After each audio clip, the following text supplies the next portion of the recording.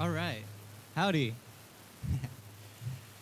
Thank you all for being here. Ladies and gentlemen, students and parents, everybody, thank you. Welcome to our 2023 NASA Downlink event. Today, the students here in the front row will get a chance to have their questions answered from two astronauts, Rubio and Jasmin Moghbeli, who are currently 250 miles above us on the International Space Station. On behalf of the South Texas Astronomical Society, my name is Victor de los Santos. I'm the Executive Director for the South Texas Astronomical Society. On behalf of our organization, we'd like to thank the Brownsville Independent School District for allowing us to host our event here, and NASA, of course, for giving us this amazing opportunity. So let's give our students a quick round of applause for their curiosity.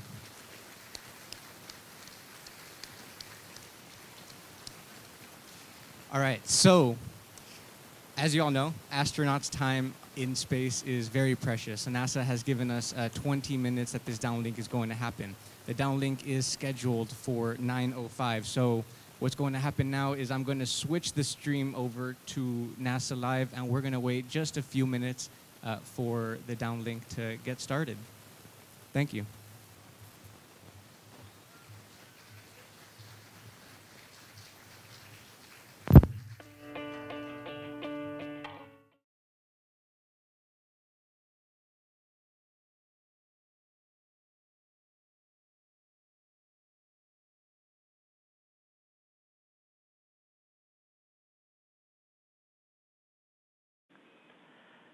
Station, this is Houston. Are you ready for the event?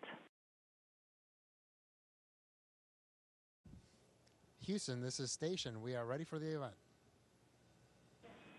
Houston ACR, this is Mission Control Houston. Please call Station for a voice check. Station, this is Houston ACR. How do you hear me? We have you loud and clear. How do you have us? Hello and good morning from all of us here at home on Earth. Today we are speaking to you from Brownsville, Texas. My name is Jacqueline Peña and I am an ambassador for the South Texas Astronomical Society. Our mission is to ignite curiosity through space science and STEM, and today we will accomplish exactly that by connecting our students to astronauts aboard the International Space Station and asking a few questions. We would like to thank NASA for giving our community this amazing opportunity, and NASA astronauts Frank Rubio and Jasmin Moghbeli for sharing your time with us today. Now, on to our first question. Hi, my name is Caitlin. My question is, from your experience working on the International Space Station, what features would you like to add to future space stations like the Gateway? Hey, Caitlin, and to all the members of the South Texas Astronomical Society, welcome to the International Space Station. It's great to be hanging out with you guys today and teach you a little bit about space and the International Space Station. So I think, one, we have a pretty awesome station, and they did an amazing job engineering this thing and putting it together up here at 250 miles above the surface of the Earth. But I think I would love to have a window that looks zenith or above us. So our beautiful window, the cupola that we have, currently looks down on the Earth, which is pretty awesome because it is probably the most beautiful thing we see up here. But I think, especially at night, it would be awesome to have a window overhead where we could just gaze at the stars. That would be one of the main things I would add. I would also add another bathroom because as we get more and more people up here, it does get a little bit crowded. And if at all possible, it would be awesome to add a shower to the ISS. When you're up here for 6 months or even a year, that's a long time to go without a shower. We do stay very clean, but it would be nice to have running water every once in a while. Hi, my name is Medalia, and my question is, what do you remember thinking the first time you were on a spacewalk? Hey, Medalia. Actually, you know what? I'll take that question too, because Jasmin is going to do a spacewalk here soon, but she hasn't been on one yet. But I know she's going to do awesome when she's out there. And I'll tell you, the most beautiful thing was the view that you get when you're on a spacewalk. And that's because the windows are pretty cool up here, but because of the way that we have to protect them, you do have, even though you have a 360 view, it's a little bit limited by the structural elements that hold the window panes in place. But when you're out on a spacewalk, your helmet has wider view than your peripheral vision. And so you feel like you're looking at the earth and looking at the heavens with just your plain eyes. And it's just magnificent how it all looks. So that was pretty amazing. The other really cool thing that I really enjoyed was just the team that came together to put the spacewalk, to plan it, and put it all together and put all the products together. Hundreds of people pitch in. And then we go out and do probably the most challenging thing that we do. And watching that whole team come together is pretty remarkable. Hi, my name is Paula, and my question is, do you think that animals will ever be able to cohabitate alongside humans in space?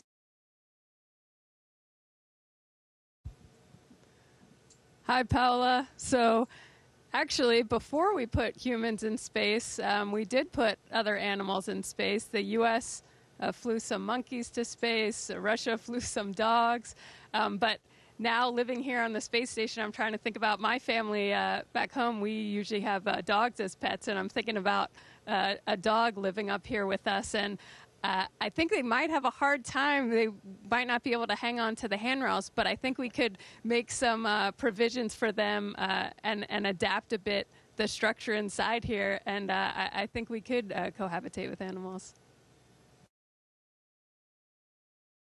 My name is George, and my question is, out of all the mechanical noises in the space station, which is your favorite?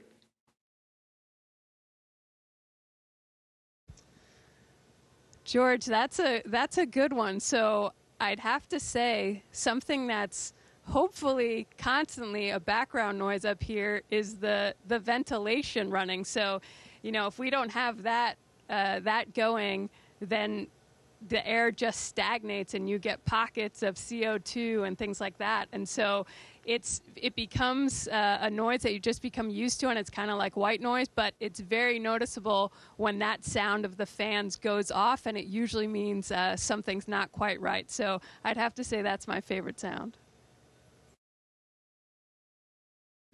Hi, my name's Peter. My question is, how scary is it to be on a rocket? Hey, Peter. Well, you know what? It's actually pretty cool. It wasn't very scary at all. The cool thing is that Jasmin came up on a Dragon spacecraft. I came up on a Soyuz. So two totally different rockets. But I think we both felt the same. The cool thing is that we trained for this mission for almost 2 years. And constantly during that time, you're practicing what to do if things go wrong.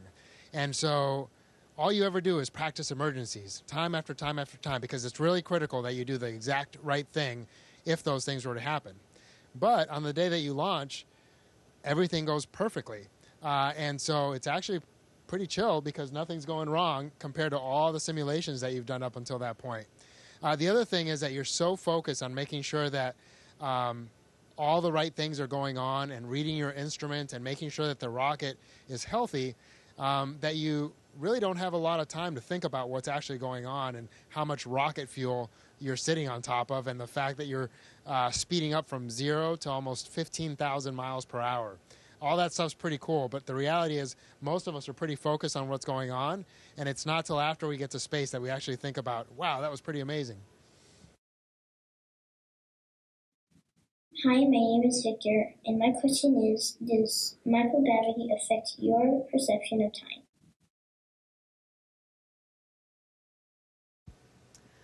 Hi, Victor. So speaking of time, up here, you know, the International Space Station goes around the Earth 16 times a day. It's traveling 17,500 miles per hour. So inside, you know, when we're back home on Earth, we use light. The sun and the night kind of sets our circadian rhythm and tells our bodies when we should be waking up and when we should be going to sleep. Up here, we don't have that because we're going in and out of every 90 minutes. So up here, we actually kind of use the lights inside the International Space Station. We turn them on bright during the day and dim them or turn them off at night to kind of set our time inside our bodies. Hi, my name is Aldo, and my question is, how would you relate your experience in the Air Force to that of being an astronaut? Hey, Aldo. Well, both Jasmin and I are in the military, but neither of us are Air Force. Jasmin's a Marine. I'm in the Army. But all of the military forces provide astronauts to NASA, and they've done so since the beginning of the space program. The cool thing is that when we work for NASA, we really focus on the science and on the outreach for human space exploration. But I think the military does prepare you in some really good ways. One is the fact that you're part of a team, a really amazing team.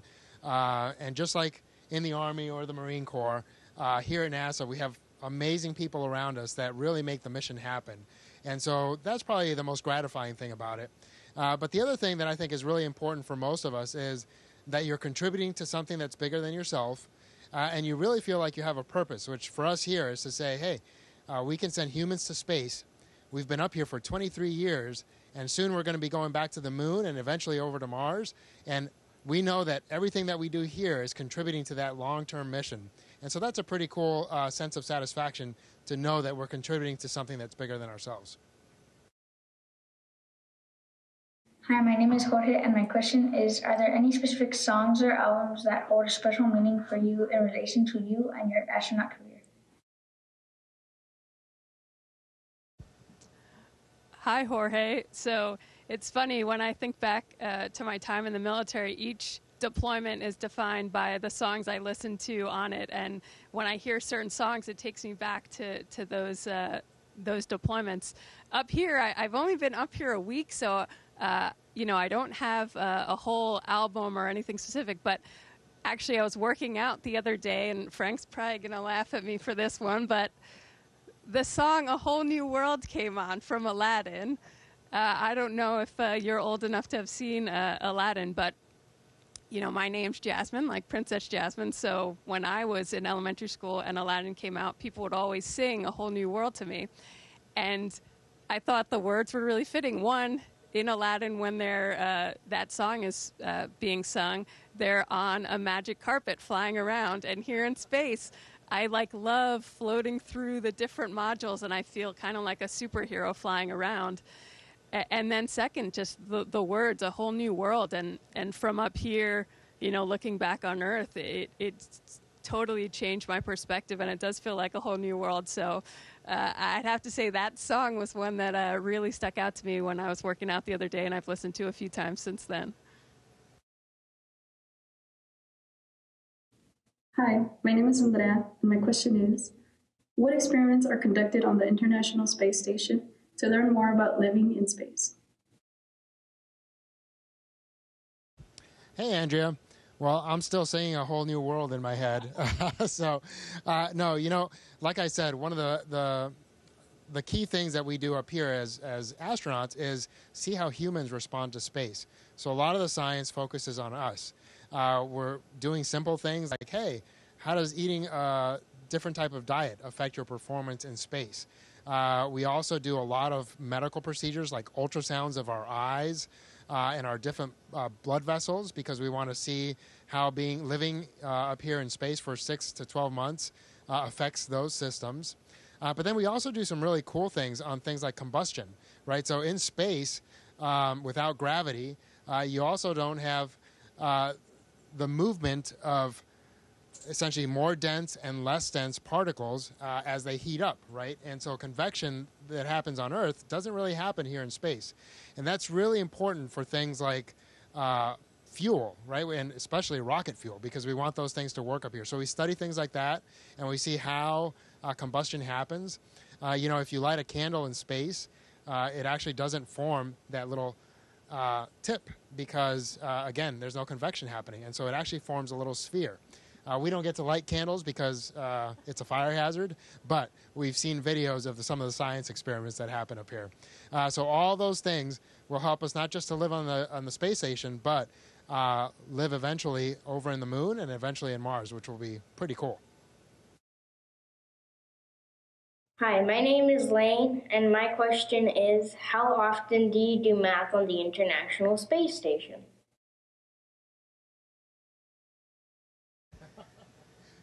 Lane, so you're probably wondering if the math is really worth it. So actually, every day, not necessarily sitting down with a pencil and paper doing math, but even just getting around the space station, if I want to go a certain direction, I have to like put that force through my center of gravity to go that way. And then, oh no, I grabbed on here, but my center of gravity is offset, so I rotate. And so every single time we're just moving around the space station, we're using math and physics to figure out how I should, input a moment or a translational force. And the other day I had to move a big object through the space station. I had to think about not just my center of gravity, but now me with this object and that center of gravity. And so I think we're kind of constantly doing math up here, and sometimes for the different experiments we need to use those skills as well. So it's basically a daily thing. Hi, my name is Viviana, and my question is, in your opinion and experience, how important is it to see diverse representation lead the frontier of space exploration? Hey, Viviana. Well, you know what? I think it's really important, but I think it's equally as important to pick the most qualified people out there. And that's because this is a really tough mission, and so you want to make sure that everyone that does this mission is incredibly capable and able to handle it. But the cool thing is, and I don't really like to talk about accomplishments because, I don't want to sound boastful. But in this case, Jasmin graduated from MIT. She's a Cobra pilot. She's a Marine test pilot. Like I said, I've been in the Army for 20 plus years. I started off as a Black Hawk pilot. I then became a medical doctor, and I've worked with special forces and lots of other things. But the cool thing is, the reality is, if you pick the most qualified people now in our country, you're going to have great gender representation. You're going to have great representation from different ethnic backgrounds. And we're going to look like America because a lot of highly qualified people are out there. So hopefully you guys will keep hitting the books. And someday we're going to be sitting there looking at you guys and thinking, wow, they are so incredibly qualified and way more qualified than we were ever. So we look forward to seeing what your generation has to offer. Hi, my name is Santiago, and my question is, how would you explain the International Space Station's protection from radiation to a fifth grader?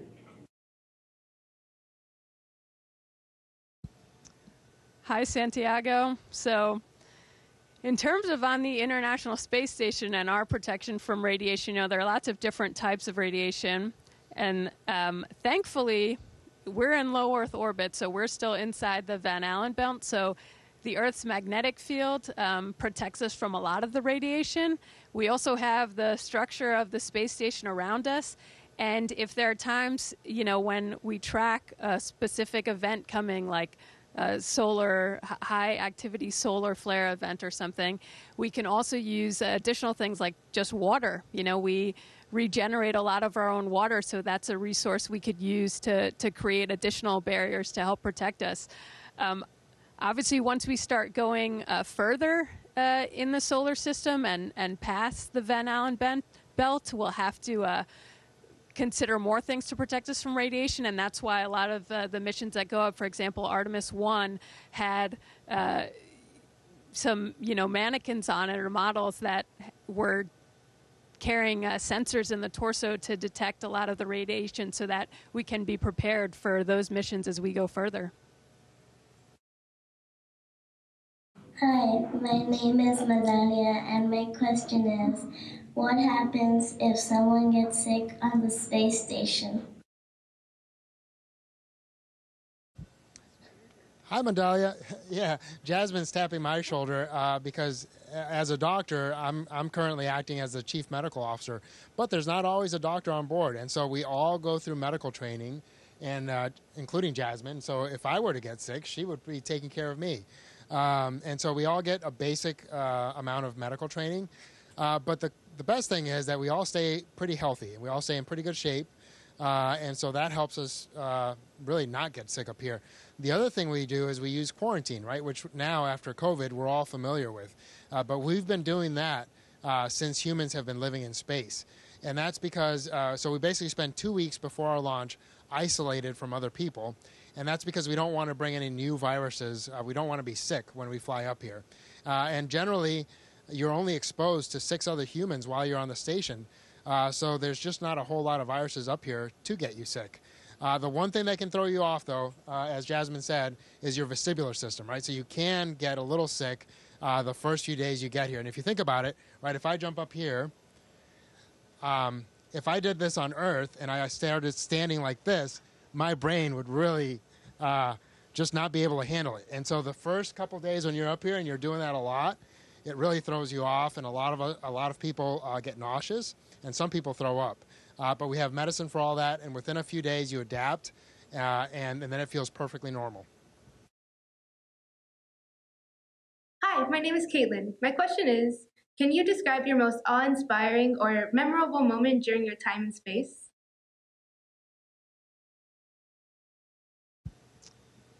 Sure, Caitlin, that's a great question. It's, this is my first week in space, so I have a lot of things are coming to mind, but I'll mention kind of two.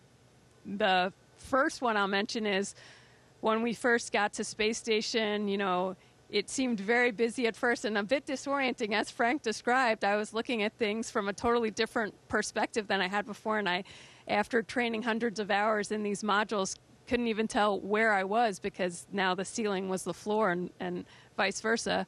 But Andy finally pulled me over. He's done a mission to the space station before, and he was like, "Have you gone to the cupola yet?" And I was like, "No, I haven't."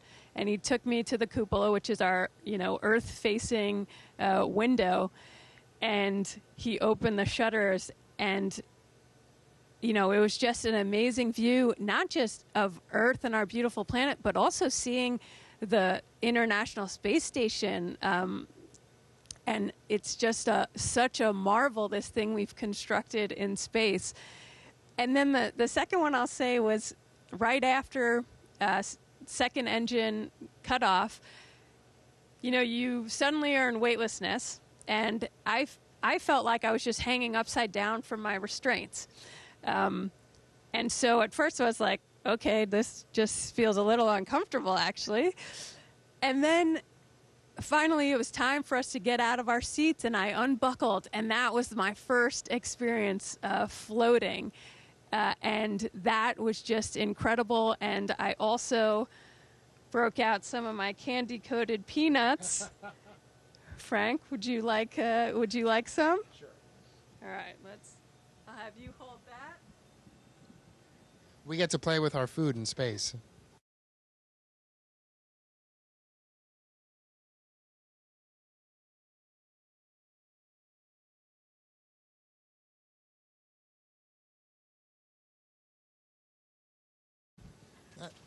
And almost every day we get to play with our food, which is kind of one of the cool things of being an astronaut. Howdy, my name's Colonel Mike Fossum. I'm a retired astronaut now, but I spent 194 days in space during my 3 missions to the International Space Station. This brings back a lot of memories. I really want to thank NASA and the astronauts on board the space station today for bringing this opportunity to the Valley through the South Texas Astronomical Society. I also want to thank Victor de los Santos for your efforts to lead this group and inspire today's youth. I grew up in McAllen, down on the border with the rest of you. I dreamed about flying in space when I watched Apollo 11 put the first footprints on the moon. People laughed. People said I was crazy. Part of me gave up on even believing the dream was possible, but I never completely gave up. I had teachers and friends and family who believed in me and supported me to go to college and the opportunities beyond, continuing to lean forward until it finally came true. Pray that you will continue, you will believe in your dreams, and you will reach every day toward striving to achieve those dreams. If you believe it and you're willing to work hard enough for it every single day, you can do amazing things. Thanks again for a great day.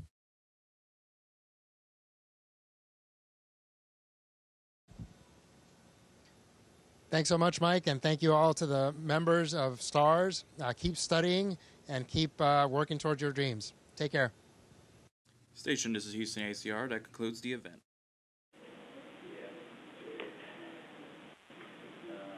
Thank you to all participants.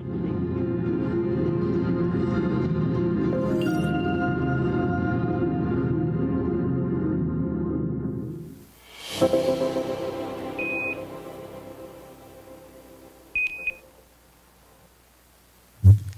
that was pretty cool, right? Let's give it up to our students for asking them awesome questions again.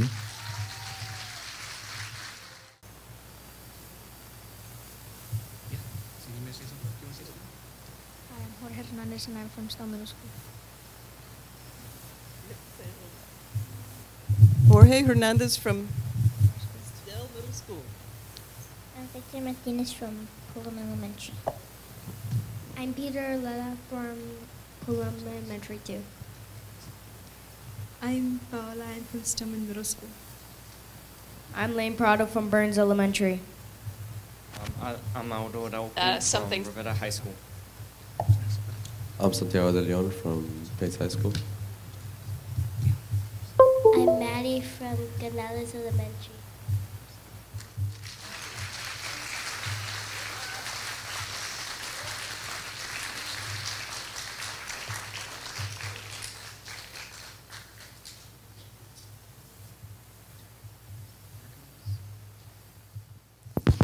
Thank you guys. You guys did an awesome job. Thank you. You're all amazing students, and we're really excited that we got to have this experience. Hello, thank you good morning again from all of us here to at home BISD, on and thank you today. again to NASA. 1 second.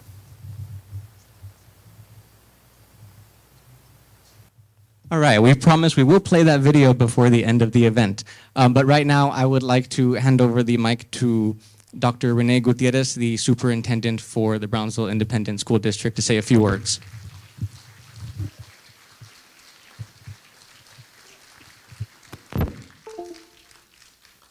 Thank you. Good morning, everyone. What an amazing event to have this downlink with NASA and be able to talk to astronauts who are in the space station. That's amazing and incredible, right, students? It's amazing. First of all, I'd like to thank some of our city government who are here with all of us. I'd like to recognize our mayor, Mr. Mayor Cowan. If you can please stand. Thank you for being here. One of our city commissioners, Mr. Roy de los Santos. Thank you.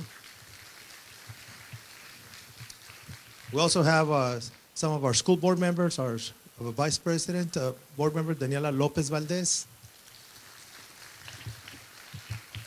And we have our board member, Mr. Eddie Garcia.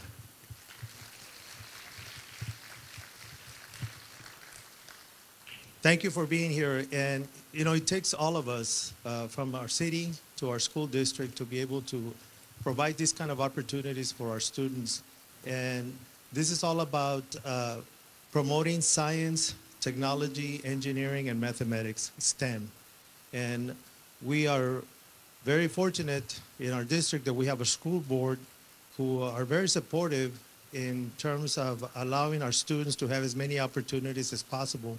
And they provide us with the resources and the funding necessary for us to be able to bring this kind of events to you all, but also to provide you with the courses and the materials and the resources that you need so that we can prepare you. Because I see the next generation of astronauts, the next generation of explorers right here in front of me. You are the next generation. And we want to do events like this to promote science, technology, engineering, and mathematics. Colonel Michael Fossum is one of ours. He is from the Rio Grande Valley. He is from McAllen, Texas, graduated from McAllen High School.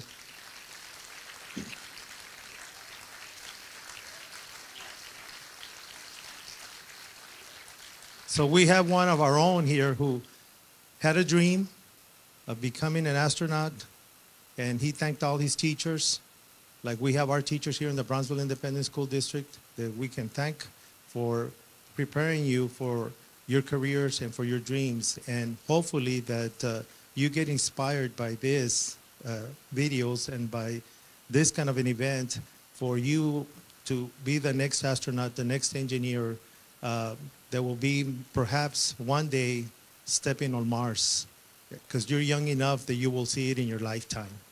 And we're going to promote that, and we're going to help you get there all the way to Mars. And we're also very fortunate that NASA is only like 6 hours drive from here, but we also have SpaceX right here in our backyard. So there's a world of opportunities, students. Take advantage of them, and we're here to prepare you and to make your dreams come true. So thank you so much.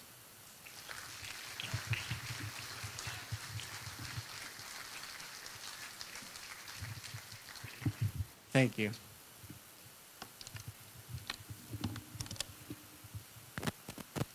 All right, we're going to keep moving. So this next section, for the next few minutes, we're not going to take up a lot of time because we have some awesome guest speakers with us, and we're really excited and happy that they're here.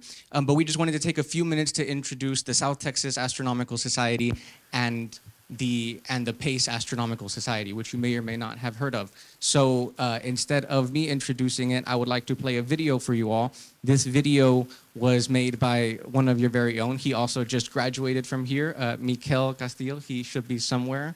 He actually made this for a DVP competition, and it does a way better job at explaining who we are than we could ever. So thank you, Mikel. Give it up for him. Igniting curiosity. This is the core value and purpose of Star Society's mission, outreaching to the community and providing space and science education to everyone.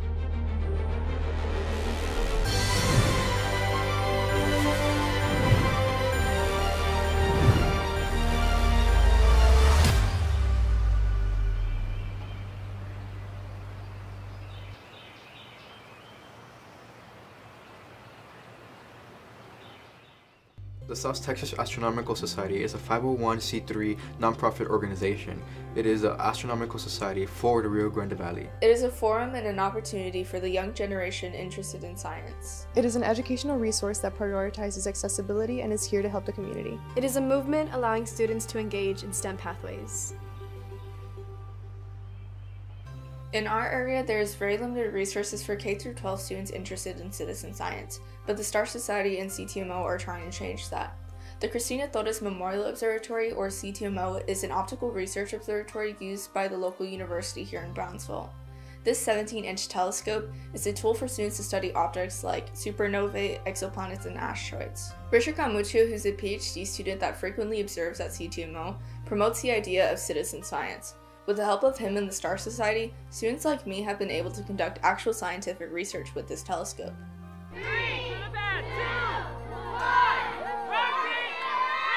During the summer, Star Society partnered up with NASA to create a project called Generation Artemis. Generation Artemis is a series of summer camps where students like me volunteered to help teach K-12 students about moon landings and rocket launches.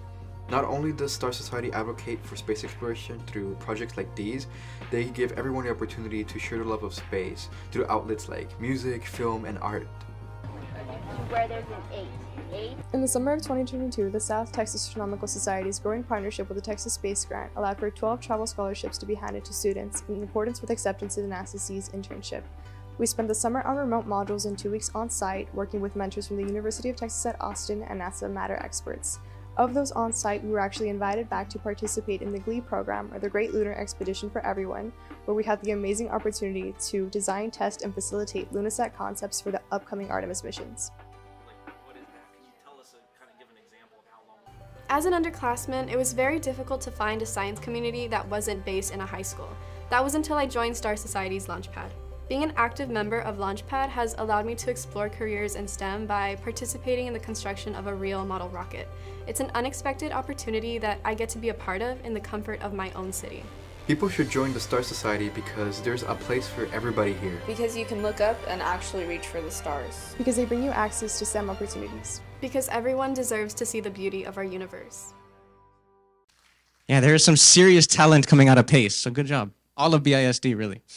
All right, so Mikel said it all, but I just want to reiterate, at the South Texas Astronomical Society, we really have two major objectives. We want to inspire the next generation of scientists and explorers, and we want to develop pathways to careers in space and STEM for our own community, for all of you, and that's exactly what we hope to accomplish with events like this one.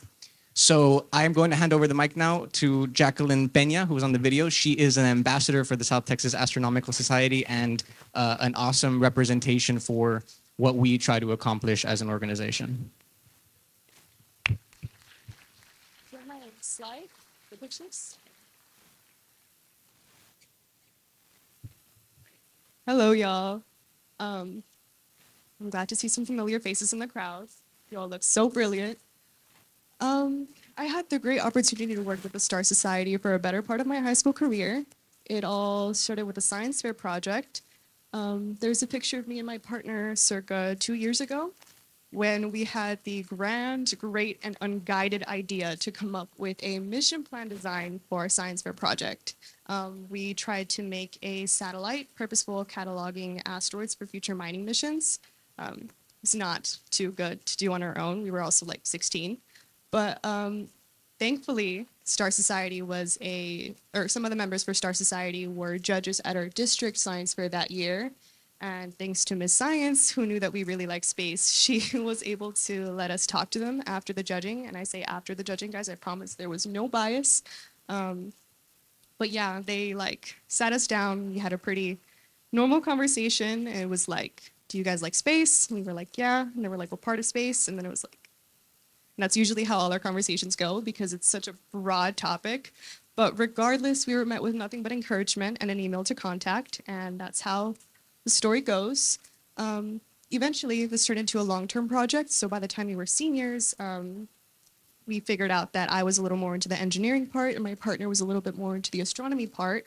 And so thanks to our mentors, we went from calculating Hohmann transfers our junior year to doing real research at the Cristina Torres Memorial Observatory our senior year.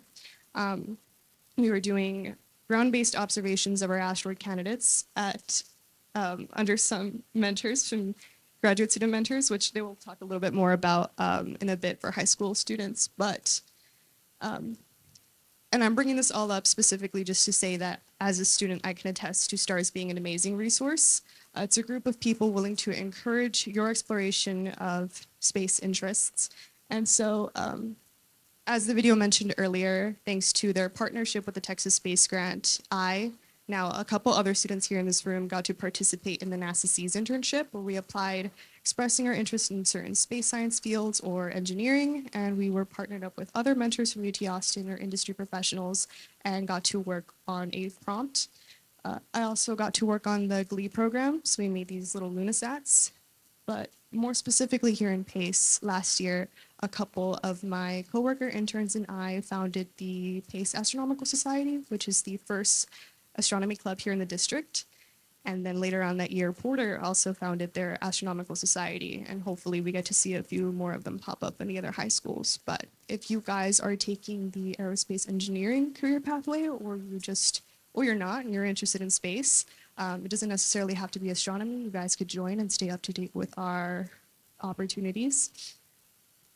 But just as a reflective note, I've had the grand opportunity to see the Star Society become a pillar of guidance for the Valley.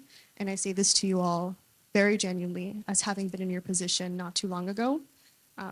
The space industry and the astronomy research being done here, I mean, there's no better place to be on the frontier of. And I say that to you as someone who's watching all of these developments occur. I hope that you guys are a part of this and that the next time we speak, we're going to be working together. But I'm going to go ahead and hand the mic over to Viviana Novello, our president for the PACE Astronomical Society this year.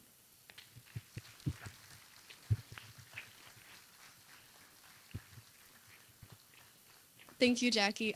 Just to introduce myself again, my name is Viviana Novello. You may have seen me in the video, and I am the current president of the PACE Astronomical Society. So yes, our club was founded last year, and a little bit about the club. Its purpose and its mission is very similar to that of STARS, which is we want to take all of this, all of these space opportunities, all of these STEM opportunities, engineering opportunities, anything having to do with space and astronomy back to us as high schoolers, because it's a little bit difficult trying to navigate these pathways from when everybody here has different objectives. And sometimes when you're in a classroom as a student here at PACE, it's a little bit difficult to ask those questions when everybody around you has different ones. So if you were to join, and I hope you guys do, if you were to join the PACE Astronomical, the PACE Astronomical Society, we'll be able to just introduce those opportunities to all of you guys, just in a different level, and hopefully answer those questions that maybe some of your science teachers just don't have the time for. And just to plug ourselves a little bit, tomorrow at K207, we will be having our first general meeting. So if anybody here is interested in knowing more about the events that just occurred today, we will be discussing those tomorrow. And it's okay if you don't know if you have a passion for this yet, if this is what you really want to do. All we're supposed to do here is just take your curiosity and build it. So thank you.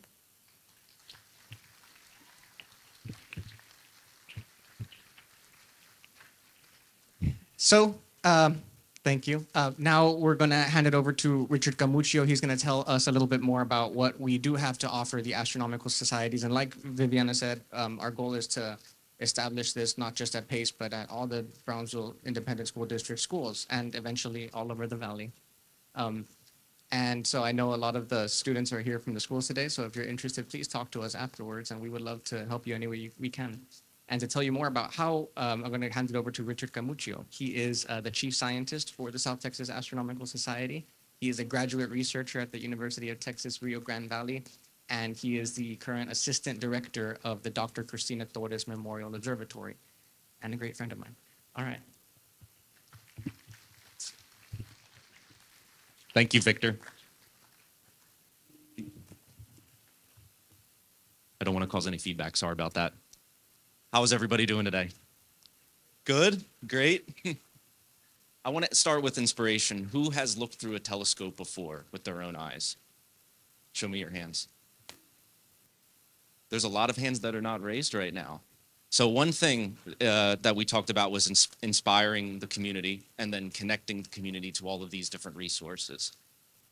The Cristina Torres Memorial Observatory is one of the main things, the resources that we use. It's not the only thing that we use, but it's a great example. Who's been here before? Has anybody actually been here before? Okay, even less hands, so we're going to change that.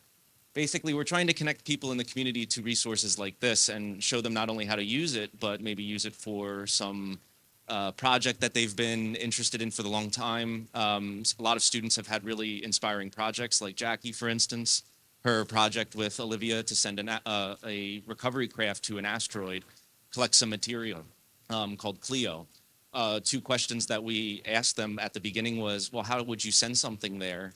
And what would you do when you're there? And those two simple questions turned into teaching them how to calculate the orbit to achieve that mission and the different engineering requirements that went into the spacecraft. So if you have projects such as these in your mind, if you have either science fair projects or if you've always been curious about just science questions in general, that's one of the main things that we do. We give access to the sky. So we have this 17-inch telescope right here, which we use for astronomical research and outreach.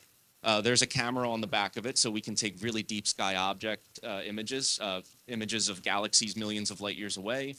As was mentioned before, we've looked for things like exoplanets and supernova.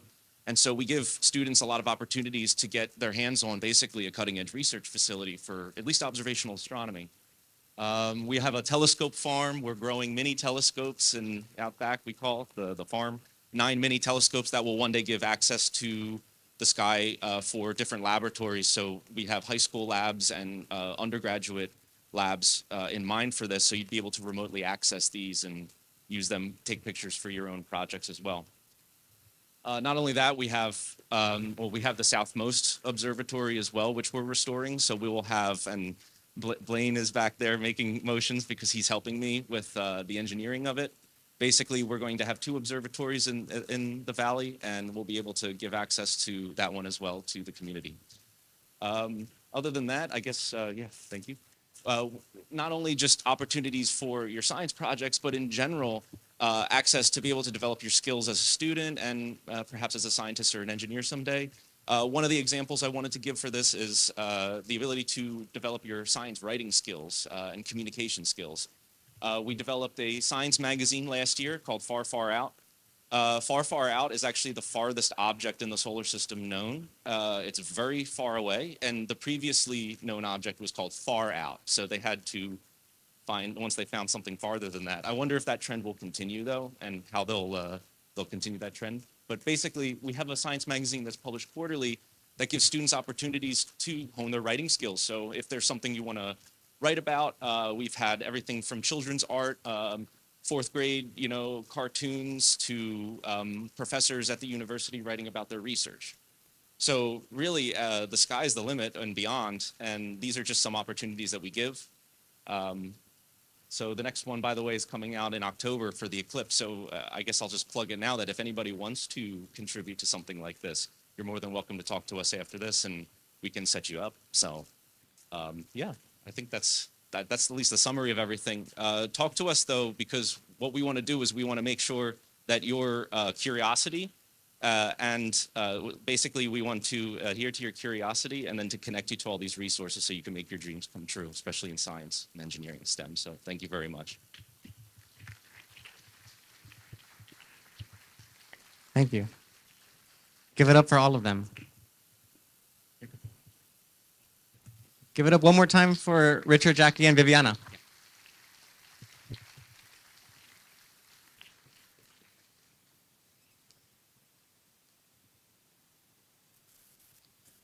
All right.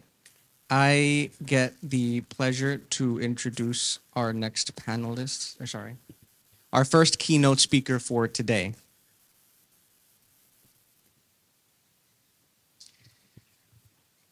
So this is Alex Zamora. He will be our first keynote speaker for today. Alex was born and raised in Brownsville. He graduated from Hanna High School in 2011. So did I, so I see you guys back there. He's currently an intravehicular activities operations flight controller for NASA's Johnson Space Center. And we've been trying to get him to come give a talk for a while. So I'm really glad that we are able to make it happen. And yeah, we went to high school together. We didn't talk very much, but I'm glad that space brought us together to become friends. Give it up for Alex. Is the next one. Okay. When we get to the videos, down.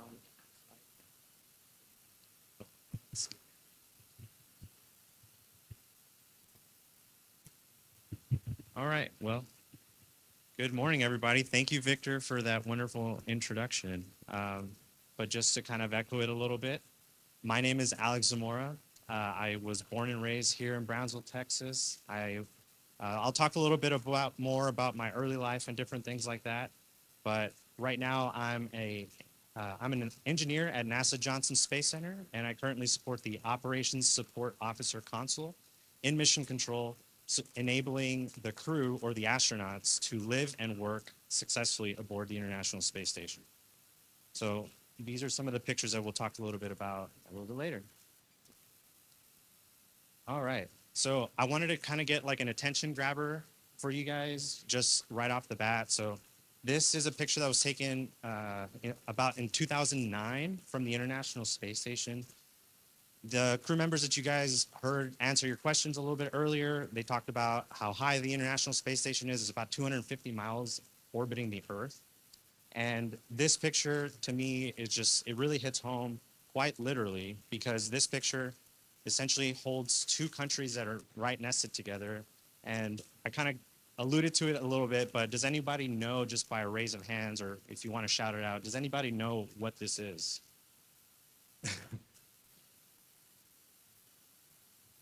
Yeah.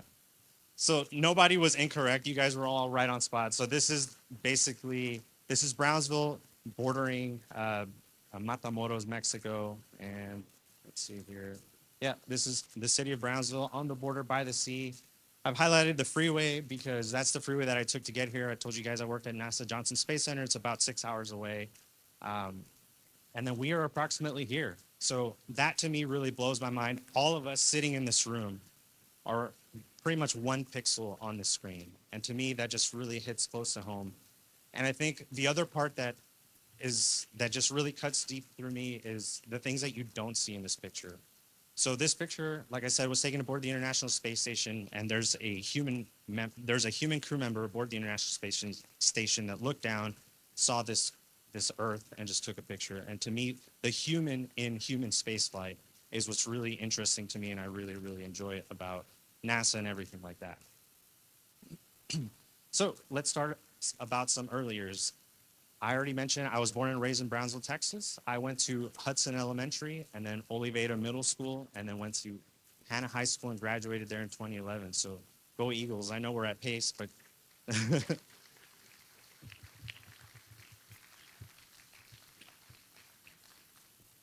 But yeah, and so when I was growing up, I was that stereotypical kid who just wanted to be an astronaut, right? Whenever somebody would ask me, what do you want to do when you grow up? I would always say, I just want to be an astronaut.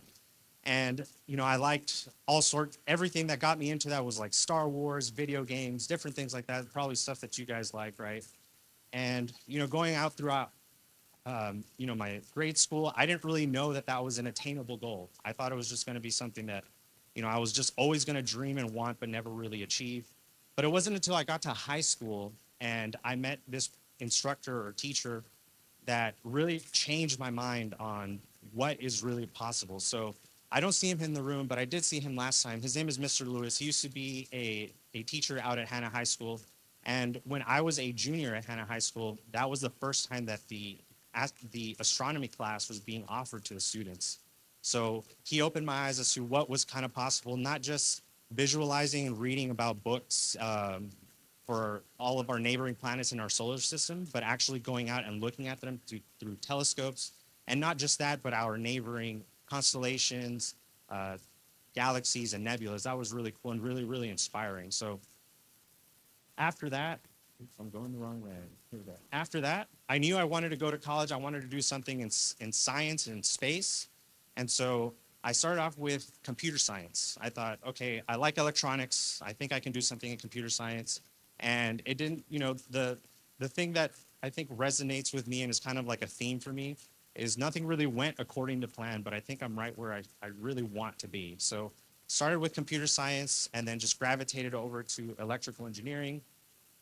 And right before I graduated, I actually landed an internship here in Brownsville at BPUB, Brownsville Public Utilities Board.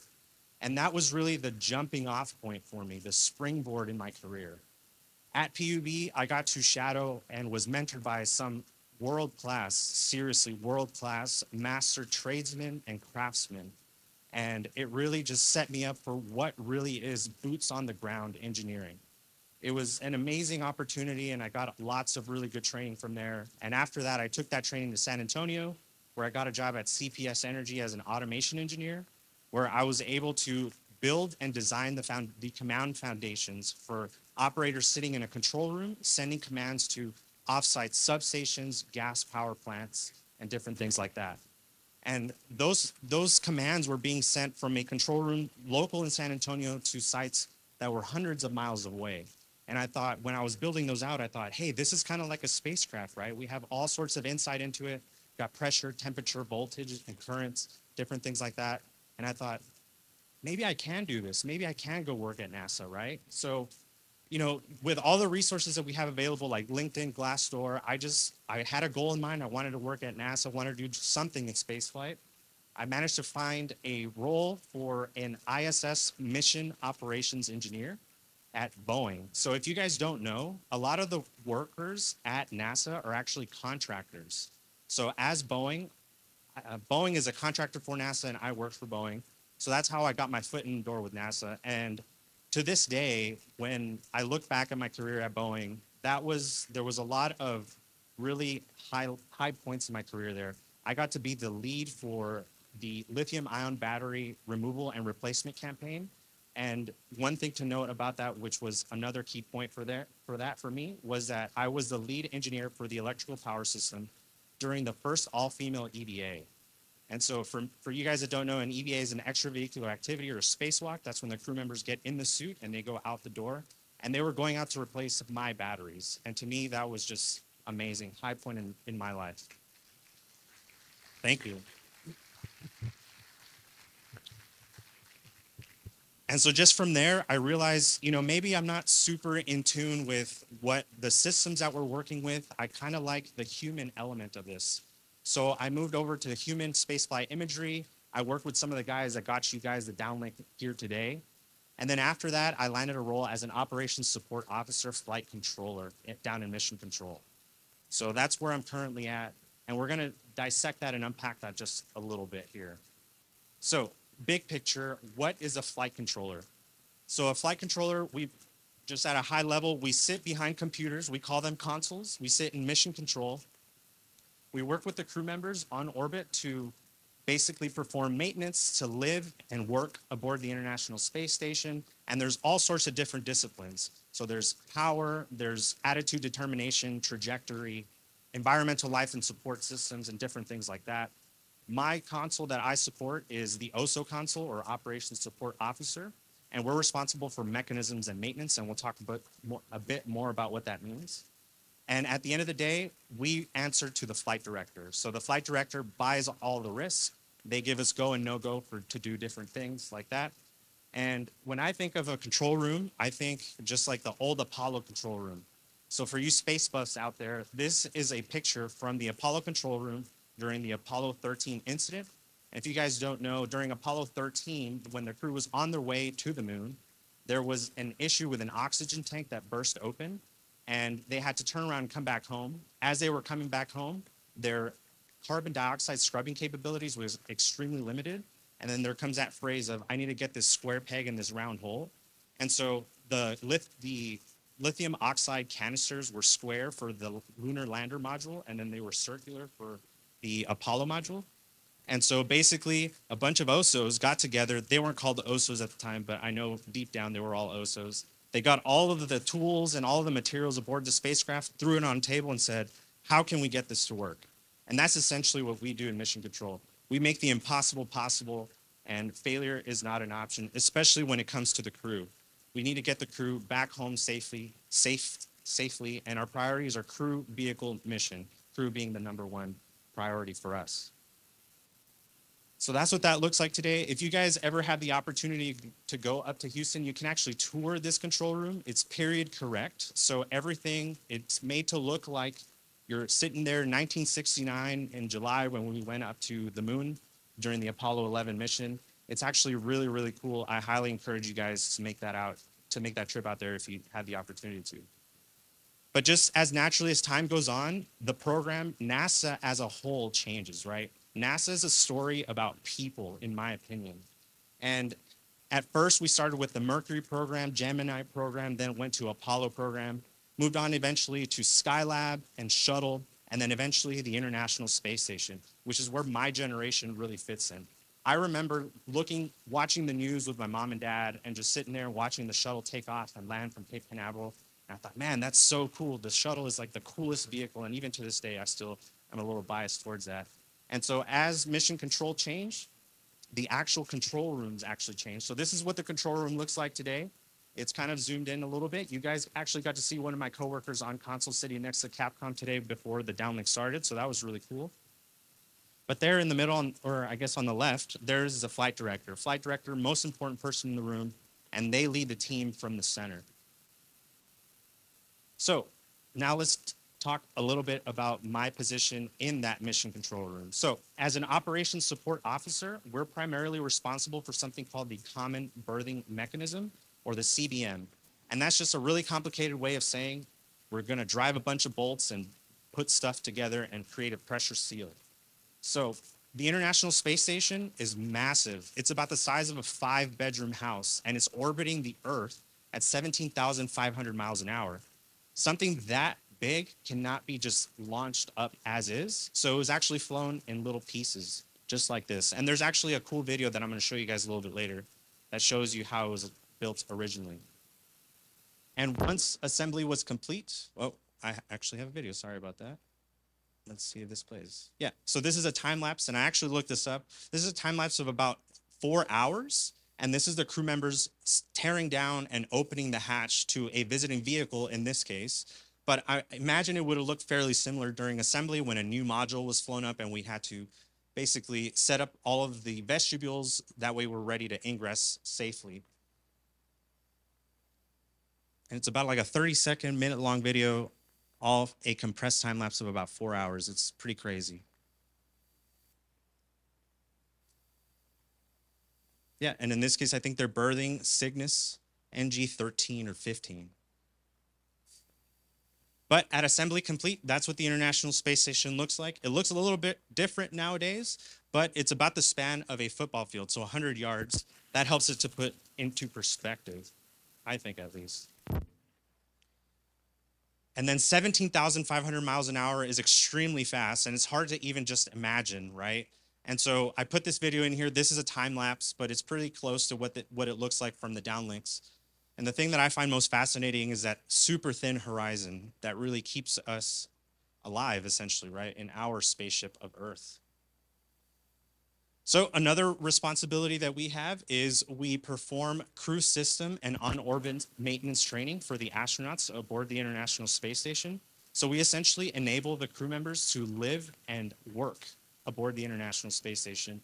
And some of the crew members actually talked about a lot of the stuff that I wanted to talk about, but I actually brought some videos for you guys. So I hope that that basically puts it more into perspective. So this is a picture of the first 6-person crew aboard the International Space Station on Expedition 20.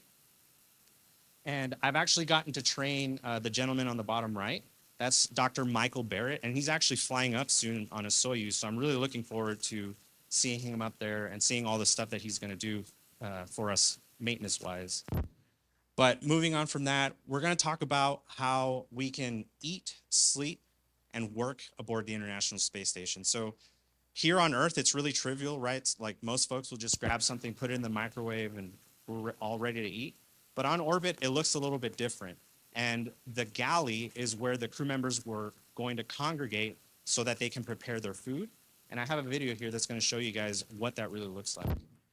Welcome back to Expedition 62 on the International Space Station. Tonight we thought we would show you a little bit about some meal prep, what we do for meals on board the space station. How do we prepare our food? So the answer is, we have a great variety of food up here. 2 different general types of food, thermostabilized food in these green packets that's very similar to military MREs or meals ready to eat. And then we also have freeze-dried food. So all of the water content has been sucked out. This is just basic asparagus, so we need to add the water back in. We want to make sure all that water is mixing in, and then we usually put it here inside the food warmer. And then we have refrigerated space here. They've been nice enough to allow us to use these just for food. All right, Dinner dinner time. table. Some Turkish fish stew. I have butternut squash. All right, and I'm having, I have rice with butter, some lentil soup, and grilled chicken patty. A lot of the Russian food comes in cans. This was one of my favorites. This is spicy beef and rice. Space makes eating a lot more fun. You can turn your spoon upside down, or even let it go, and nothing's going to fall off.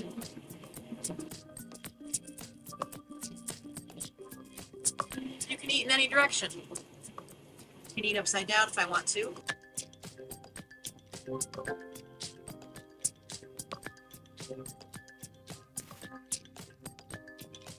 So that looks a little bit different than what your and I's mealtime looks like at home, I bet. All right, so we talked about eating. Now we're going to talk a little bit about sleeping. So sleeping is something that we just do naturally, right?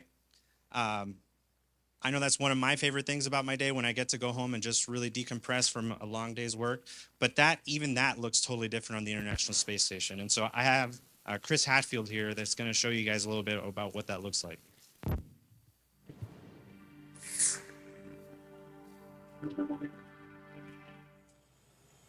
Hi, Chris Hadfield here aboard the International Space Station.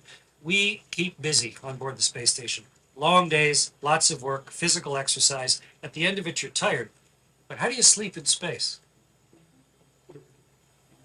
In order to make it comfortable for the astronauts, originally they were going to put us all in one habitation module with sleep stations all around it. But the way a station was eventually built, we have sleep stations inside Node 2, which is in the forward part of the station, and inside the service module, which is in the aft. A total of 6 small bedrooms, sleep stations, or sleep pods. And inside each one is just a sleeping bag tied to the wall. You might think it's uncomfortable not having a mattress and a pillow, but without gravity, of course, you don't need anything to hold you up. You can just completely relax. And you don't even need a pillow. In space, you don't even have to hold your head up. So you can relax every muscle in your body, and your arms float up in front of you. Your head tips forward. But before I go to sleep, I got to put on my pajamas, because I have space jammies. I'll be right back. Great. I'm in my super comfy Russian full-length pajamas. Nice for when you have to get up in the middle of the night. and ready to go to bed. I'll show you where I sleep.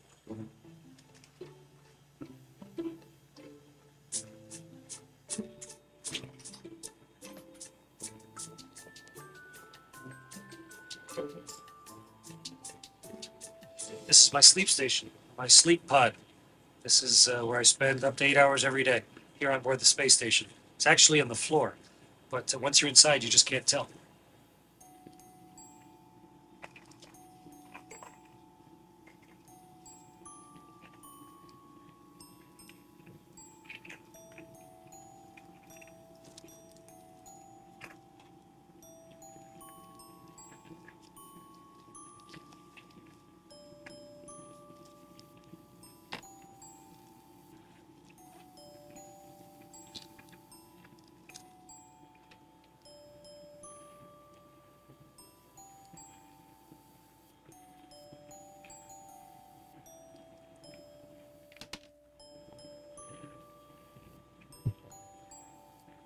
I hope you guys enjoyed that. I enjoyed that, especially the little song is pretty cute.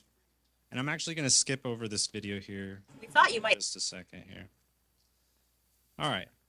So we learned how to essentially live on the International Space Station. But like we talked about earlier, it's a 5-bedroom house. For some of you guys have been alive at a point where there has been a continuous presence of humans aboard the International Space Station and in orbit. And to me, that blows my mind. So I'm 30 right now. The crew has been up in orbit for about 24 years now. Not the same crew, it's changed quite a bit. But to me, that really blows my mind. And so with a 24-year-old house, things just naturally stop working or they don't work as they intended to.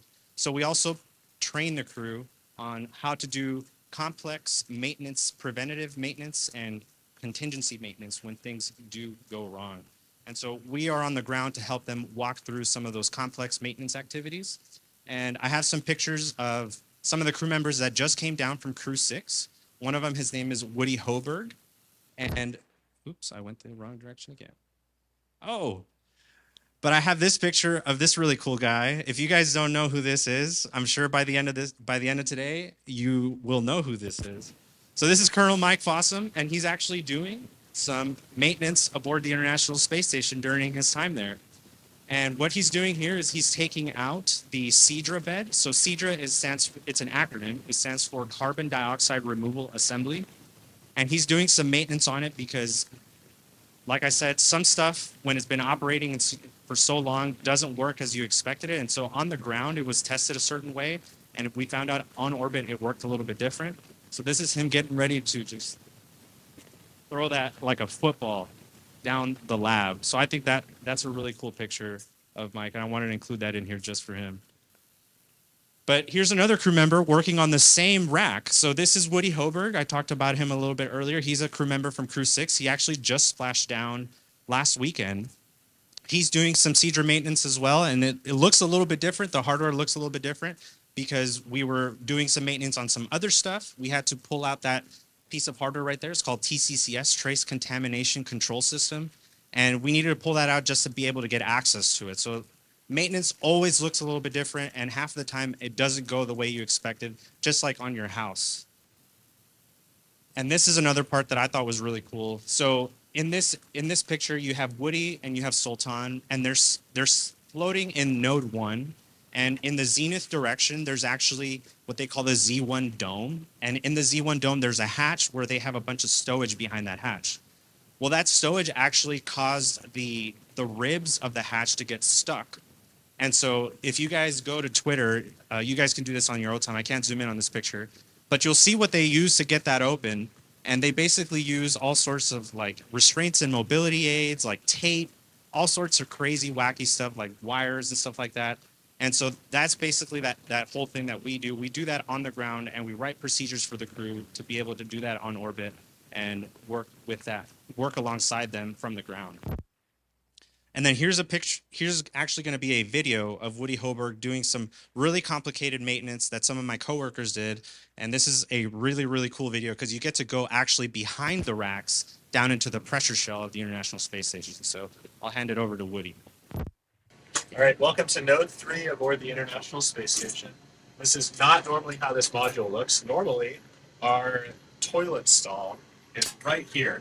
We've actually pulled that out of the way so that we can rotate this rack up. Now, this rack contains many of our systems for water reclamation. So that's all of the equipment that we use to convert urine into clean drinking water aboard the space station. And today, we've been working on swapping out some modules in this rack. We're actually going to be installing a new purge pump and separator assembly later this afternoon. This morning, what we did was we rotated the rack up and we started routing some power cables as well as this separator vent hose, some of the plumbing that we're going to be hooking up later this afternoon. And we had to rotate the rack because these cables actually route all the way through the bottom of the rack and they kind of poke out behind the rack. So we've been spending a lot of time down in the guts behind the rack. So I'll show you real quick.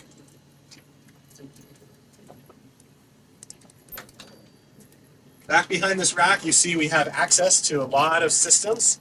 And this is also, this is that same power cable we were just looking at. And so we have access to route it and get it nicely secured back here in the back. It's kind of cool back here. We don't often rotate these racks, but you can actually see right here the pressure shell of the International Space Station. So we are living inside of a cylindrically shaped, many cylindrically shaped modules. And this right here is the pressure shell that is holding 1 atmosphere of pressure inside the space station, in here, and right outside this shell is the vacuum of space. Some other details you can see here, this wiring leads to these things we call shell heaters. So this shell heater is used to maintain the temperature of the shell and make sure that thermal contraction and expansion don't impact the structural integrity of the pressure shell. And so we're pretty careful when we come back here. Normally this is all protected by the racks, but we're careful not to damage this delicate wiring and these shell heaters. And so this afternoon, Sultan and I are going to be finishing up installing that purge pump separator assembly, and then we will rotate the rack back and get everything closed up back to normal. And I'm happy to say that that install was successful, and that actually led to the amount, a record of water reclamation aboard the International Space Station. So after that pump package was installed, we now reclaim about 98% of all of the water that's consumed on the International Space Station. So to me, that was really cool. That's leading the pathway and paving the path for the moon, Mars, and beyond.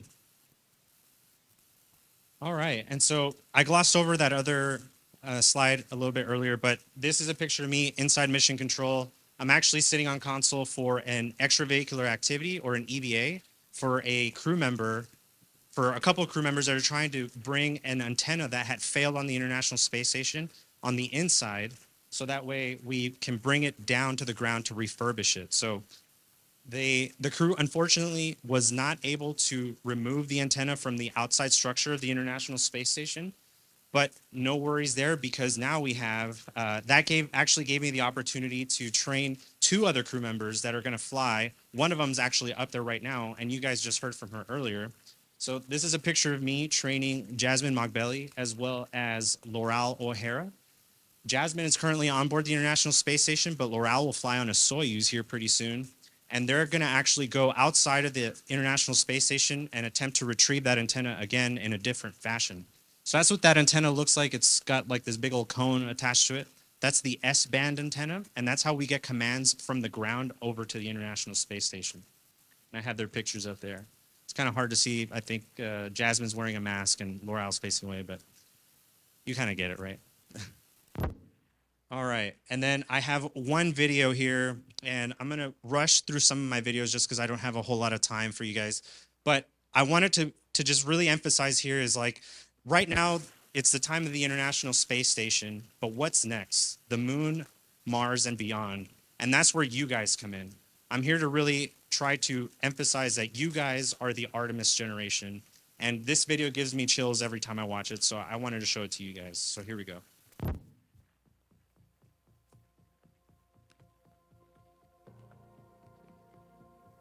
At NASA, we have always answered the innate call to go. With Artemis, We are going to stay. proving that humanity, Can live on the moon Mars, and other worlds. And share the wonders of the solar system with all. Our story is one of people. All those who make this journey possible. From advocates across communities to companies across industries. to countries around the world. We achieve this collective endeavor. Our efforts create impact for all. Technologies that revolutionize industries. And jobs that bring prosperity to people. The discoveries from space Benefit the way we live on Earth today. And those from the moon Will create a better future. for generations to come. But to do that, We must go. Hi, I'm Chell Ingram. My name is Raja Chari. Kayla Barron. Kate Rubens. Hi, I'm Christina Cook. NASA astronaut Joe Akaba. Jessica Amir, Woody Hoberg. Ann McLean. Stephanie Wilson, My name is Johnny Kim. Nicole Mann, Victor Glover. Jessica Watkins. hi, I'm Matthew Dominic. Jasmin Moghbeli. Frank Rubio. Scott Tingle. this is what we do. This is what we will do. Let's go.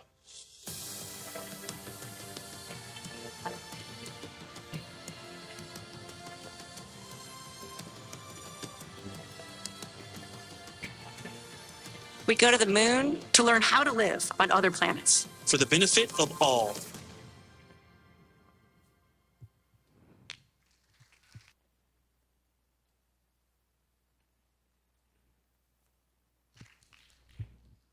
Yeah, I hope you guys enjoyed that because you guys truly are the Artemis generation, right? So you met our Artemis crew members, but what's next after that is Mars and beyond. And so for some of you guys that don't know, right now the Artemis program is in full swing.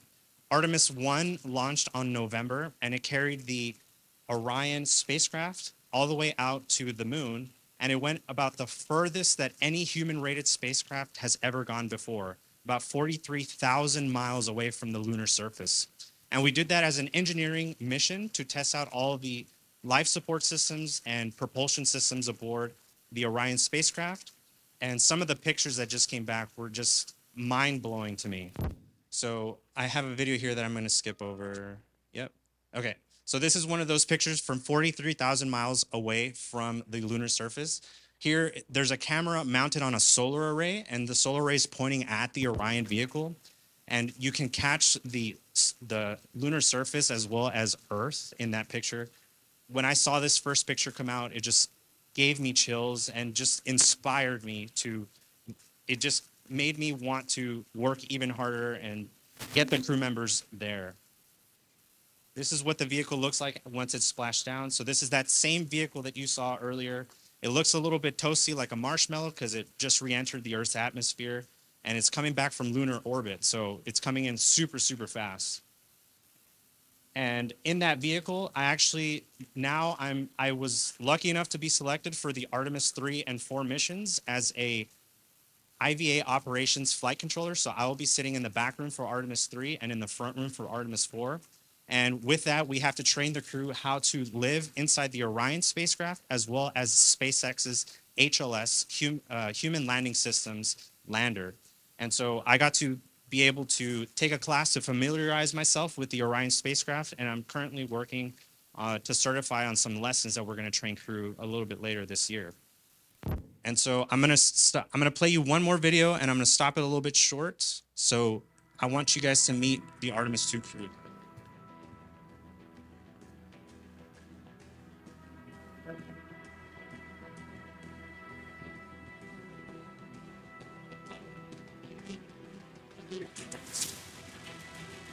I'm Christina Cook. I'm a mission specialist. I'm Jeremy Hansky. I'm a mission specialist. I'm Victor Glover. I'm the pilot. I'm Reed Wiseman. I'm the commander for the Artemis 2 mission to the moon. To the moon. To the moon. To the moon.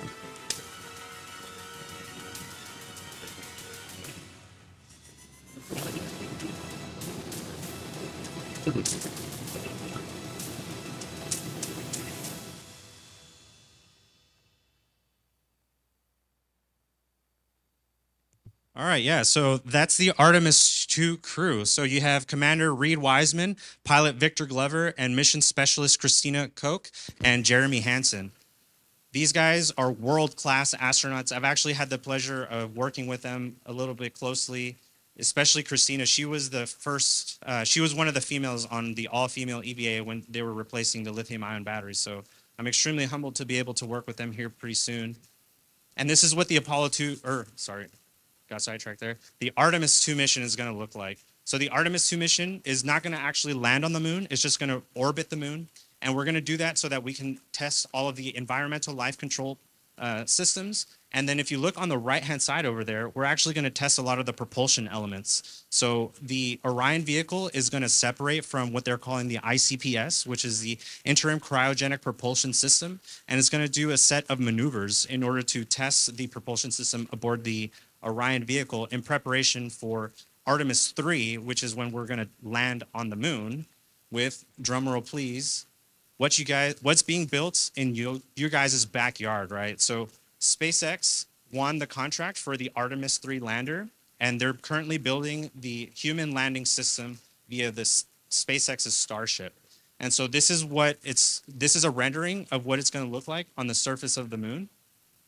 And this vehicle is massive. I've gotten an opportunity to get into a VR headset standing at the base of this vehicle, and it's like you're looking at a skyscraper. It is insane, and I'm so excited for the crew members that are going to go be able to do this. It's going to be something amazing. And so this is the last slide that I have to talk, I think. And this is the Artemis 3 flight path. So the 4 crew members are going to ingress the Orion capsule. They're going to launch from Cape Canaveral. They're going to launch to the moon, and they're going to orbit and rendezvous with the SpaceX's HLS. 2 crew members will then transfer into the human landing system, and then the HLS will go down and descend onto the lunar surface, where the crew will do EVAs. They'll get back into their HLS vehicle and then ascend back and transfer back into Orion to come back home.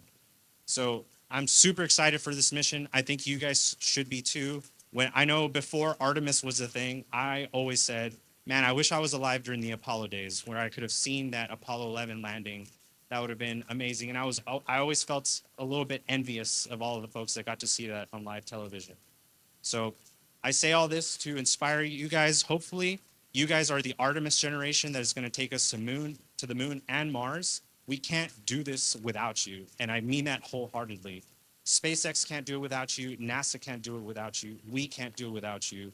This is all up to you guys. I hope that you guys are I'm looking at the next engineers, scientists, technologists, and mathematicians right in front of me. I was where you guys once were. I know you guys can do it too.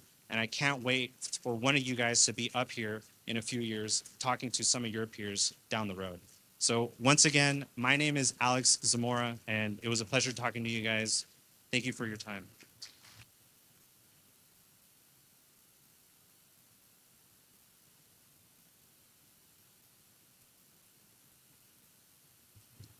He turned off the mic on me. If you guys had questions for Alex, which I'm sure you do, don't worry. We're going to have a panel later on with most of the people that have been on stage already, and so you will get a chance. But I'm going to hand it over now to Dr. Rita. Howdy, howdy. That's what we say from Texas A&M, and Colonel Fossum's from Texas A&M, so we want to make him feel a little welcome. So how about we try it? Howdy. Howdy. I know you can do it louder, Roy. You were there. You were in the Corps. I remember. Howdy. There you go. You feel better now, Mike? Feel at home, Colonel? I get to introduce the coolest guy in the room. And it's not just this room, it's any room. Any room Colonel Fossum in, he's the coolest guy. He is. There's a lot of cool kids and cool people in here. You got our mayor, pretty cool guy, great family man, great businessman, very successful, but yet he chose to serve his community. That's a pretty cool guy. Colonel Fossum is a cool guy for lots of reasons. As a kid in McAllen, he was a Boy Scout. He didn't want to be just a Boy Scout. He had to rise to be the best. He was an Eagle Scout. And now he's helping other Eagle Scouts rise. And he's a Boy Scout leader. He camps every year with Boy Scouts. What makes him so cool is once he reaches his mission, once he has accomplished his mission, he turns around and he grabs the next guy and brings him up with him. That's what makes him cool. Sure, he was an astronaut. Let's talk a little bit about that. 3 space flights. 3. That means he strapped himself to this big old bomb and launched himself into space. And his wife, the beautiful Melanie, gets to watch and pray along the way. 48 hours on spacewalks. 48 hours just floating around, looking down. I'd be a little scared. 19 years as an astronaut. 2,000 hours in aircraft up in space. Clearly the coolest guy in the room. And now he leads Texas A&M University in Galveston, where he helps students and future students. I encourage you to go visit him there. Reach their dreams. He accomplishes his mission, and then he turns around and lifts the next guy and gal up. That's what makes him the coolest guy in the room. And my phone, when he calls me, I get all excited because it launches my favorite astronaut, because he by far is my favorite astronaut, and he's from the Valley. When the mayor calls, my bad, astronaut. Am I allowed to say that? I don't teach here anymore, so I guess I can't. Yeah. So it is with great honor that I get to introduce my favorite astronaut, the coolest guy in any room he's in, Colonel Mike Fossum. But let me do one thing. There's one more cool guy. Where's Victor? Victor's a pretty cool guy. Pretty cool guy. Graduated from Texas A&M. Whoop! Graduated from Texas A&M. Works in computer software to pay the bills. Works for a nonprofit to pay his soul and to serve you. That's a pretty cool guy. Get to your goal, turn around, and lift up the others. And he's in a rock band. I mean, okay, that's pretty cool. But by far, the coolest guy in the room, my dear friend, my favorite astronaut, Colonel Mike Fossum.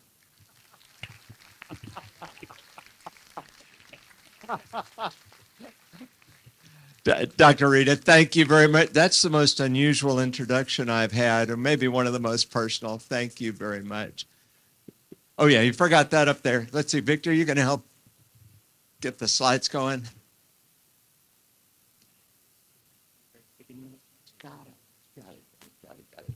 Now, Hattie, actually, Rita mentioned that I now lead the Galveston campus of Texas A&M, and I'm going to go to the next slide there. And yes, I actually retired from NASA 6.5 years ago. I never thought I'd leave. I dreamed about flying. I dreamed about flying in space starting in July of 1969, when a lot of us, the older of us watched Apollo 11 land on the moon. And I remember going out into the backyard of our house in McAllen late that night when the moonwalk ended, looking up at the moon hanging over my backyard, just shaking with excitement that we'd done it. We'd actually done it. And that started this crazy dream about flying in space. Let me ask the young people here, and you, oops, something just fell off the back. You can be young of any age. How many of you have a dream for the future? You young people that are still in school, especially. All right. Man, almost every hand's up. I've got a few of my students that ask questions that don't have their hands up. That's shocking. Okay. How many of you, yeah, I did too. How many of you have, with those really big dreams, keep the lights up a little bit, please. How many of you have people laughing and telling you that's impossible, you're crazy? Okay. I was one of those. So I talked about flying in space and people laughed at me. Your dad didn't go to college. Who do you think you are? Nobody from the Valley does that kind of thing. Just shut up. You're weird. Okay. And yeah, maybe I was a little bit, but I never gave up. And I kept working, leaning forward. But I also didn't always believe. But I never thought I'd leave NASA once I got there. It took me so long to get there.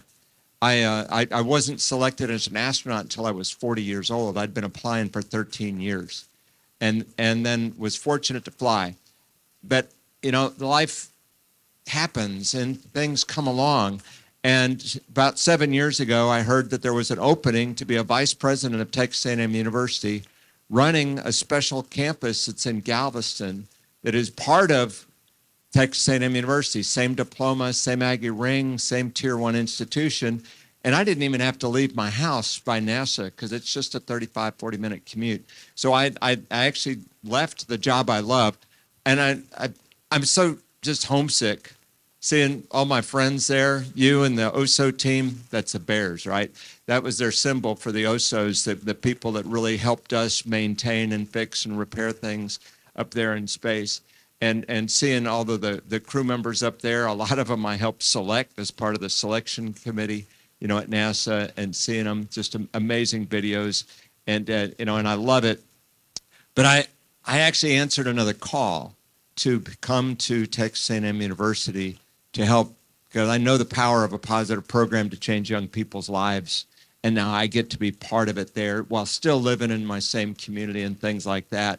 The Galveston campus started because of a maritime academy 61 years ago in Galveston. So those students get their degree and their Coast Guard license to be officers on ships. The ones that are in the beginning level is the third mate, future ship captain. They're all starting at, you know, between about 100 and 120,000 a year. The marine engineers that get their degree in marine engineering technology and their ship license, they have starting salaries between $100,000 and $200,000 a year. It's huge. Nobody knows about it, but the Port of Houston, the Port of Brownsville knows about them because they're coming in and out of here. These are the people that are all over the globe, as well as working in the port pilots and things like that. Because it's really important for our entire state. The Port of Houston alone is responsible for 20% of the GDP of the state of Texas. So it's huge jobs. Besides the Maritime Academy, we've got the marine sciences, marine biology, marine environmental sciences, maritime business, and very large growing engineering programs, as well as humanities and other pre-professional programs. So I had to come, and I've got a few brochures that tell a little bit about our campus from anybody there, especially from the schools, just to help share this stuff with the young people for career options. So before I go too far, I do want to briefly introduce my family. When you're an astronaut, you get to take really cool family photos. So I took this before my first space shuttle flight. To give you an idea how old it is, that cute little bugger in the bottom corner over here, he just finished his master's degree in nuclear engineering and starts a job on Monday at Idaho National Laboratories designing next generation nuclear power plants. And young people, again, he had a rough journey, just like I did, just like some of you may. You know, he dropped out of college during his junior year. He was in the wrong major, and he took some time to get his head straight. And what bit him was a desire to make a difference in something that he really was excited about. And it wasn't space, it wasn't following me, it wasn't following his sister into, you know, oil field analysis, or his oldest brother as a fighter pilot, or the one in blue there is in law school now. Nope, he had his own path. And once he got in there, he went from dropout to dean's list and a full scholarship for graduate school, and now he's going to his dream job. And, you know, that's what we all dream about. So my journey took me from McAllen, thanks to a high school teacher, Roberto Gonzalez, who introduced me to Texas A&M, told me I was going to be an engineer. And then he arranged for another teacher to drive me and some buddies up to College Station to visit A&M. I got there, I loved it. I'm going to this school. I had no idea what engineering was about, but I had a problem. It was expensive. My dad didn't go to college. Money was a real issue. I was the oldest of three boys. So the only way I could afford to go to Texas A&M was to join the Corps of Cadets and take an ROTC scholarship. I didn't want to go in the Air Force. I had no desire when I wanted to go to A&M to go in the service, but you know what? That 4 years of education, I owe them 4 years later. I figured I'd pay that off and I'd be on my way. But wow, you know, I kind of had one good deal after the other. I really enjoyed what I was doing. I got into, you know, when I graduated from A&M, I did commission, and I had a few jobs. The early ones there, but then I applied to go to Air Force Test Pilot School. I was not a top student in high school. I was not a top student at Texas A&M. The Air Force sent me to get a master's degree in engineering in Ohio. I did a little better, but I wasn't top of the class kind of thing.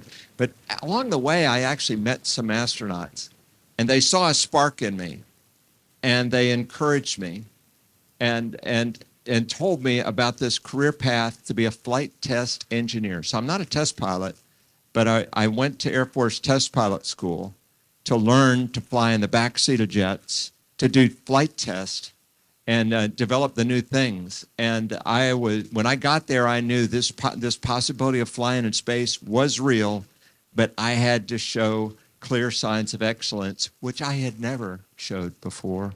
I didn't show up at a young age. So when I went to test pilot school in the Mojave Desert of California, I was just driven. I'd never been in a small airplane before. I'd never been in a Cessna. I'd been in an airliner once or twice. But all of a sudden, I'm strapping in the backseat of supersonic jets.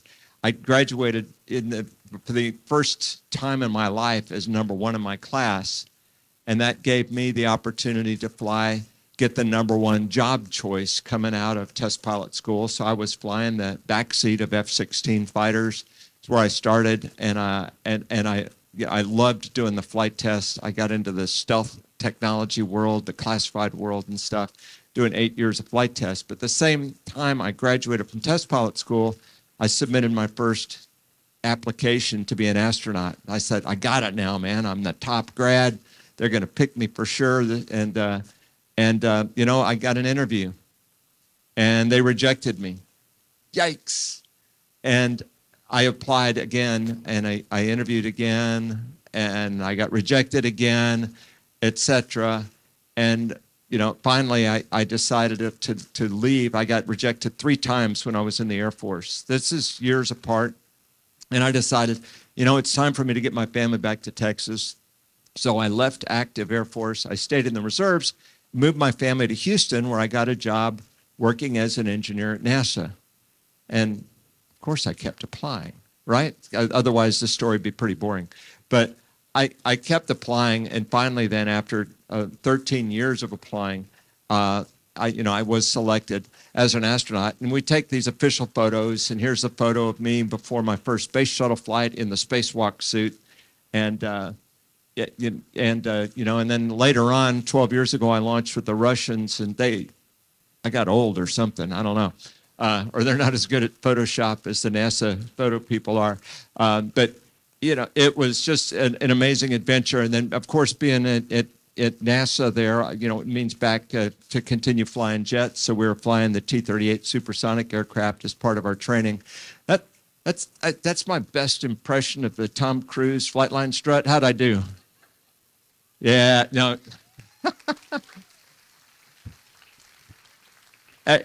Okay, you could be honest. I'll be honest. I know he's better looking. That's okay.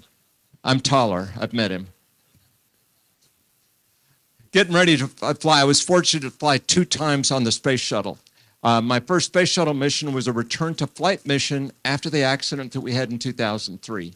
So there was a lot of tension. We lost a crew, 7 dear friends, while they were returning home because of damage to the heat shield on their space shuttle.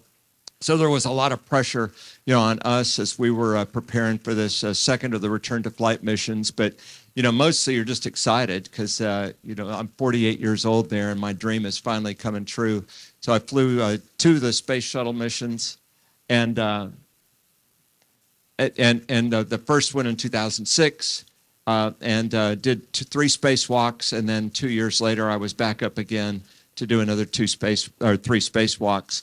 And it's interesting, actually, watching Frank and Jasmin today. They were in the Japanese Kibo module, the laboratory module, and I installed that in 2008. So that was our big mission, was to take up this new laboratory and attach it to the space station and get it all ready to go to work. It's interesting to me to see how they've redecorated once again in there. But it was after the 2 shuttle missions, and the boss asked me to do something hard, something I actually did not want to do. I tried to turn it down 3 times, and he finally told me, Mike, I'm not asking. it's time to salute and get to work, and that was to be a long-duration space station member. He said, I need a spacewalker, space station commander, and you're it. And so I started training to be a member of Expedition 28 and the commander of Expedition 29. What I really tried to push the whole thing off by a year, because in order to fly this mission, I would be launching on the Russian Soyuz spacecraft, and I would have to be fairly fluent in the Russian language, and I wasn't. I wish Spain or Mexico had been the major partner in the space station program instead. I would have had better luck with Spanish. But I had to jump into language training. I lived with a family for a month in Moscow and stuff. But this is my crew. We launched in groups of 3. These are the ones I launched with, and then these guys on the right joined us then later. But what an amazing adventure. Training for a space shuttle mission was about 1 year of training, and it was almost all at home in Houston. Space station training was about 2.5 years of training, because not only did I have to learn the entire space station, I'd helped design a lot of it. By the way, I got fingerprints all over that common berthing mechanism. I was helping design that in the mid-90s out at Marshall. But you have to learn all of the internal parts, and I also had to learn a new spaceship, the Russian Soyuz spacecraft. So I was traveling out of the country about half of the time for 2.5 years, going to Russia, Japan, Germany, Canada, and it was an amazing adventure. But what a joy! A lot of it was in Russia, learning the new spacecraft. This is in Star City outside of Moscow. We're at the Gagarin Cosmonaut Training Center with a Soyuz capsule right behind us that we trained in. And I loved the training, though. It was just amazing meeting these crews, these teams from around the planet that are all passionate about space, making things happen. Finally, it's time to get ready to leave. And the Americans don't have a lot of these big ceremonies and stuff, but the Russians, they're all about ceremonies. If Yuri Gagarin did it in 1961, well, we got to do it too. So in 1961, Yuri Gagarin went to Red Square in front of St. Basil's Cathedral, and so we did too. And in fact, the flowers in our hands were about to put on the graves of the Soviet space pioneers, including Yuri Gagarin, who are buried in the walls of the Kremlin, as a way of paying tribute there. After that, we went and did we went into a 2-week quarantine in Kazakhstan. And we flew, the launch complex is actually in Kazakhstan. It's not in Russia, but the old Soviet Union. It's further south, which is better. So we're there, and I had some of my family and a few close friends were able to come out and be with us as we were going through that last launch preparation. Finally, we launched in the June of 2011 in the middle of the night on the Soyuz spacecraft here. And interesting thing, I mentioned Yuri Gagarin being the first human in space. This launch pad that we're launching from in June of 2011 was the same launch pad that Yuri Gagarin launched from in April of 1961 when he became the first human in space. 50 years later, we're still using the same launch pad. The Russians don't throw anything away. The bravest people, though, are not the people sitting on top of that rocket. Yeah, everybody thinks it is. You got to be incredibly brave. No, we're a bunch of 12-year-olds fist pumping. The bravest people involved are the ones that are watching somebody they love climb on top of a bomb, because that's what they see. That's my family lit up by the light of our rocket as we're clawing our way into the sky. The Soyuz was an amazing ride. It was about 9 minutes to orbit, liquid-fueled engines, very different ride from the shuttle, but really, really tight. And I'm going to show some video of that in a little bit. You know, once we got up there, then it's time to get to work. Again, this was not a 2-week mission. This was almost half a year in space. That had me more keyed up than anything, I think, just the fact that I'm leaving the planet for half a year. And you can't just go home because there's a problem at home. And so, you know, I was just really nervous. But once you get up there, you get back into the mission, and you really adapt to living and working up there constantly, working on lots of different systems. I sure wish I had some of these great videos. It's great, though, but working on over 200 different scientific experiments, and I'm not a scientist, but I'm a kind of a glorified laboratory technician. This is a combustion facility here that I was trying to follow the procedures that these guys gave me to work on it, and it was one of those points of contention that I had. I remember being really frustrated because it was so confusing. And it wasn't this part, it was actually the backside part that was really confusing. And I called to the ground and I said, have I ever seen this before? I didn't feel like I'd ever seen it. They, yes, Mike, you have. Okay.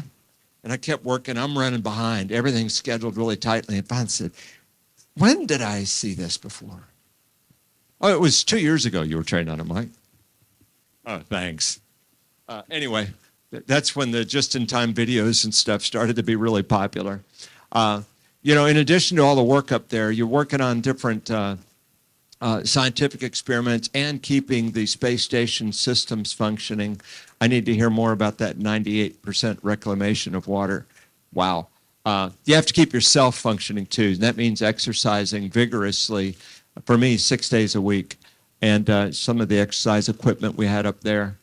And also, part of the science we did was we were the guinea pigs. So we were drawing blood from each other. We collected blood, urine, hair, skin, saliva, ultrasounds of our heart, and as well as EKG scans and ultrasounds of our leg muscles to see how things changed, et cetera, et cetera. Now, living in space means that some things are just unusual too. Like you can wash your hair without getting your shirt wet. Look at that. It just kind of clings now. If you get all crazy with how you're scrubbing, you're going to have stuff going in all directions and your crew members are going to hate you. But you can just massage it in there and then kind of towel it and rinse it out. And you can take fun crew photos. This was during the very last space shuttle mission. So you got all these ugly dudes with Sandy Magnus in the middle there. The spacewalking definitely was my favorite thing to do. I loved the physicalness of it, the challenge of it, getting in a suit that's inflated to 4.3 pounds, that last look through the little porthole in the airlock hatch before we exit to go outside, and then working out there. The suit itself has to protect you from temperature extremes from plus and minus 250 degrees. So when the sun is shining on you, it'll boil water. When you get exposed to deep darkness and deep space, the temperature is sucked out of everything. And so things like frostbite in your fingertips are a real concern. And the suit itself is inflated. So you're working against this inflated suit, inflated gloves, and spacewalking doesn't use legs much. It's really upper body and hands. But obviously you don't have to be Superman. This is actually my very first spacewalk as we're testing the stability of this boom to hold us steady in case we had to do repairs to the space shuttle's heat shield. That was about the most terrified I've been in my life, was hanging on the end of that boom out there. Again, I loved the physical challenge of spacewalking. I didn't take much time to just look around and appreciate. There were moments on every one of them, but mostly looking down was terrifying. Looking from past your feet, 250 miles to the ground, going by at 17,500 miles an hour or 5 miles a second was impossible to comprehend. So I just tried to get the job done and occasionally enjoy a sunrise or sunset. But you can see, I love this picture because with the Earth out there, the deep black of space, you can sense a little curve in the horizon. But check out that blue line. That blue line is what separates the Earth itself from the blackness of space. That's our atmosphere. And if any of you fly through the Houston airport, keep an eye out for my favorite selfie. It's both in Hobby and Intercontinental airports. I know you connect through up there. And I actually took this photo of my buddy Piers Sellers on my first mission. And so you see the Earth back there. We're actually in the cargo bay of the shuttle. That is the thermal protection system samples we were testing the repair on. And I call it my selfie. This is actually Piers. I took the picture, though, because if you look close right in the middle of the helmet, you see that? That's me in the reflection. So, see, so that's my selfie. And, okay, when you have free time, the favorite thing to do was look out the windows. And this cluster of windows was fairly new. It wasn't there when I was on the shuttle mission, so it was new when I was up there for space station. And it's a little misleading because it's not on top of the space station. It's actually on the bottom of the space station. So that's what it looks like from another angle. So you have to look up in order to look down. And it actually becomes perfectly normal and natural to do that as you're flying in there, flying through the station, and then go down and open the covers and see the Earth below. Here's what it looks like from the inside with me silhouetted against the ocean out there. And why, again, do you want to look out the windows? Because you can see things like this. It's one of the last shuttles with the Earth coming by, kind of a night shot that captures those stars. This is a picture I took of the very last space shuttle leaving the space station, giving a little salute with that arm over the cargo bay. Yeah, I broke some rules. I got yelled at. Advanced size. Tell him thanks. I also got this picture of the last space shuttle re-entering.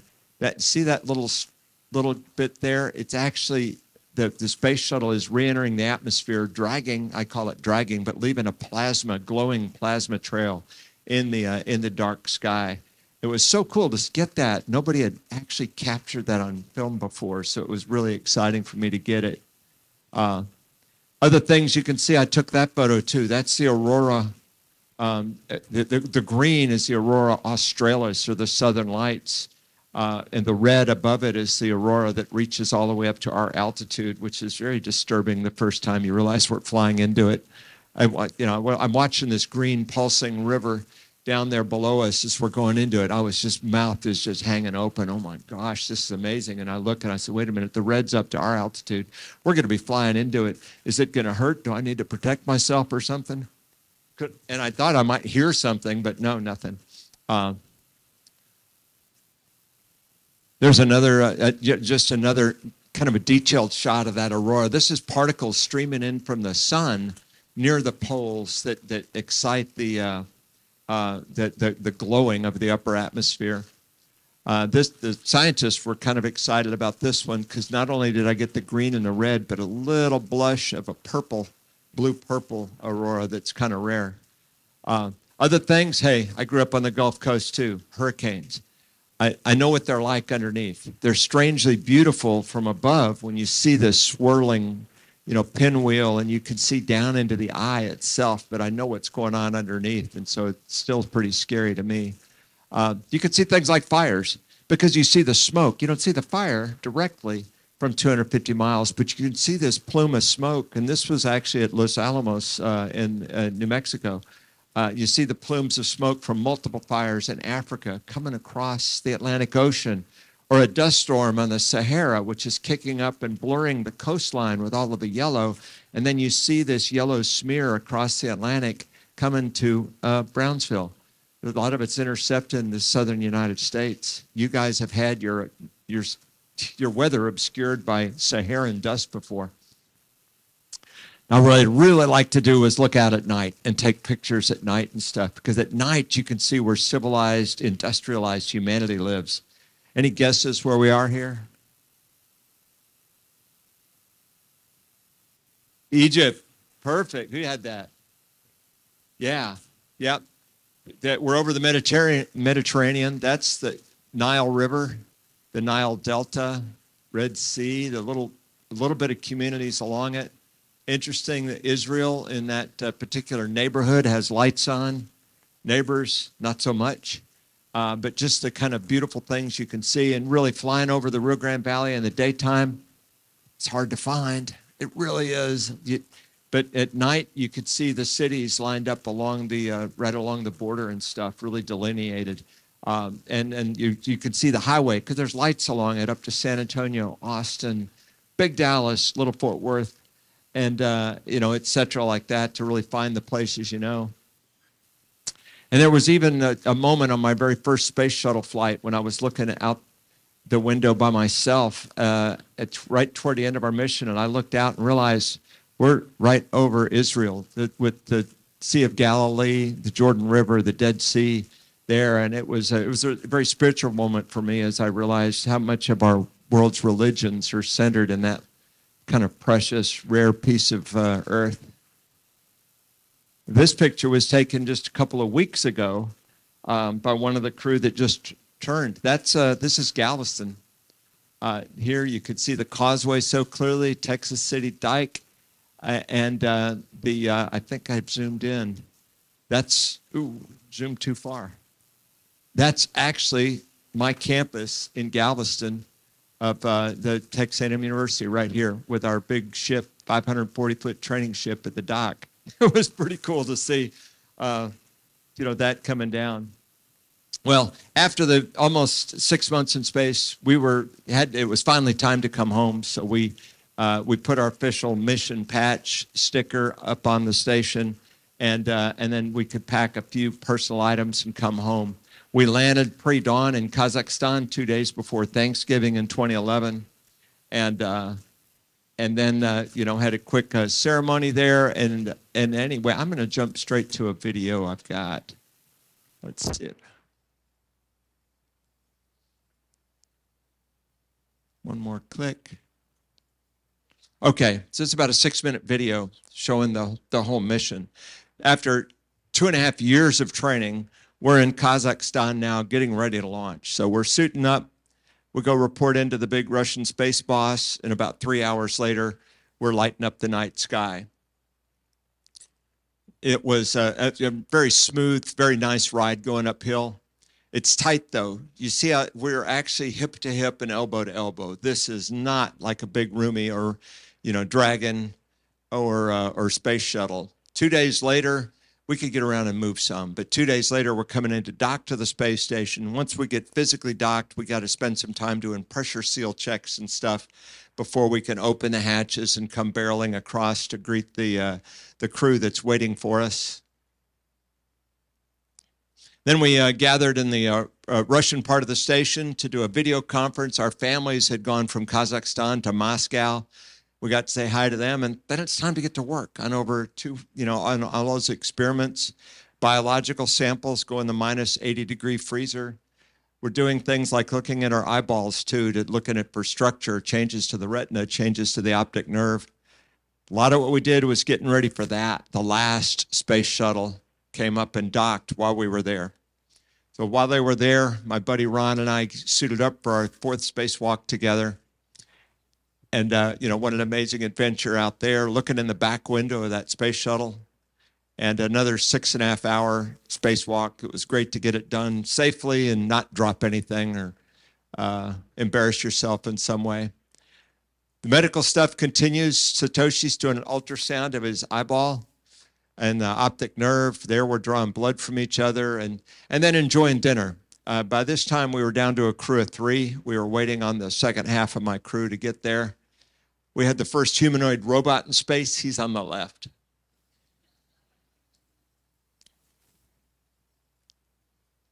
That's how you exercise, with a harness and bungee to hold you to the treadmill. You see it moving. There are no showers in space. Soapy water and a washcloth for 6 months, and that's a sleeping bag. I tied mine to the wall. Besides that, it's working on systems. Every once in a while, the Russian cargo ships would bring up, you saw us, we had some fresh stuff. That was actually onions that we've sliced up, and we're eating them like slices of apple, which I never thought I'd do, but it just tasted so good to have something crunchy that tasted like earth. What not all work and no play? Satoshi liked to play baseball when he was a kid, and he got so good in space, he could pitch the ball and beat it to the batter's box. Watch this. Batter up, Satoshi. He even got good enough to field his own hits. Can you guys try that? We talk about floating in space, but you're not just floating, you're actually flying. You just grab on to the sides, push off, and try not to hit anything expensive. Ooh, we're cheap. You squirt some water out, and it just forms a sphere with surface tension, pulling it together. Exploring the space station's fun because it's about the size of 12 school buses or the internal volume of a 747, or did I hear 5-bedroom house? I like that one. It makes sense. Here I'm preparing to capture this time sequence photos. Look at that. That's what it's like to fly over that aurora. Now, we're not moving that fast. This is individual photos that have been put together to make a false video. I couldn't describe the aurora or what it's like to fly over Japan at night with the squid fishing fleet offshore, but it's so exciting to be able to show you that. Finally, Dan and his guys got there, and we had 4 days to hand over a $100 billion space station, so we didn't sleep much. We got it handed over. We could bring about 2 pounds of personal items home, climbed into the spacecraft. This, again, is in late November, just a few days before Thanksgiving. And then as our ship was re-entering, parts of it are burning up. We're in a little spark right in the middle that's protected by the heat shield. We landed under parachute pre-dawn. It was a rough landing. We hit once, we bounced, we hit again, and then got dragged behind the chute for a ways. That's what it looks like to get 200 pounds of dead weight out of a spaceship. And then they're all worried about us getting cold, piling all these blankets on and stuff. Mind, we weren't worried about getting cold. We had just ridden home in a meteor.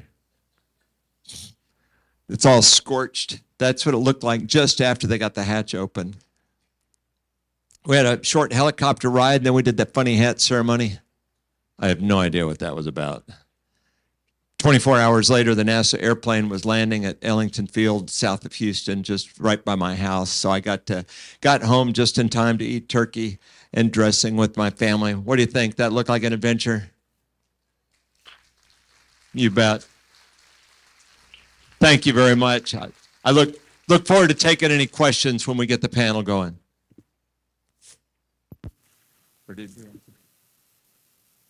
Okay, I've got a few minutes. If anybody wants to hit me with some questions right now, I'd love to. Yes? What was the most exciting part? The most exciting part? Oh, man, I can't narrow it down.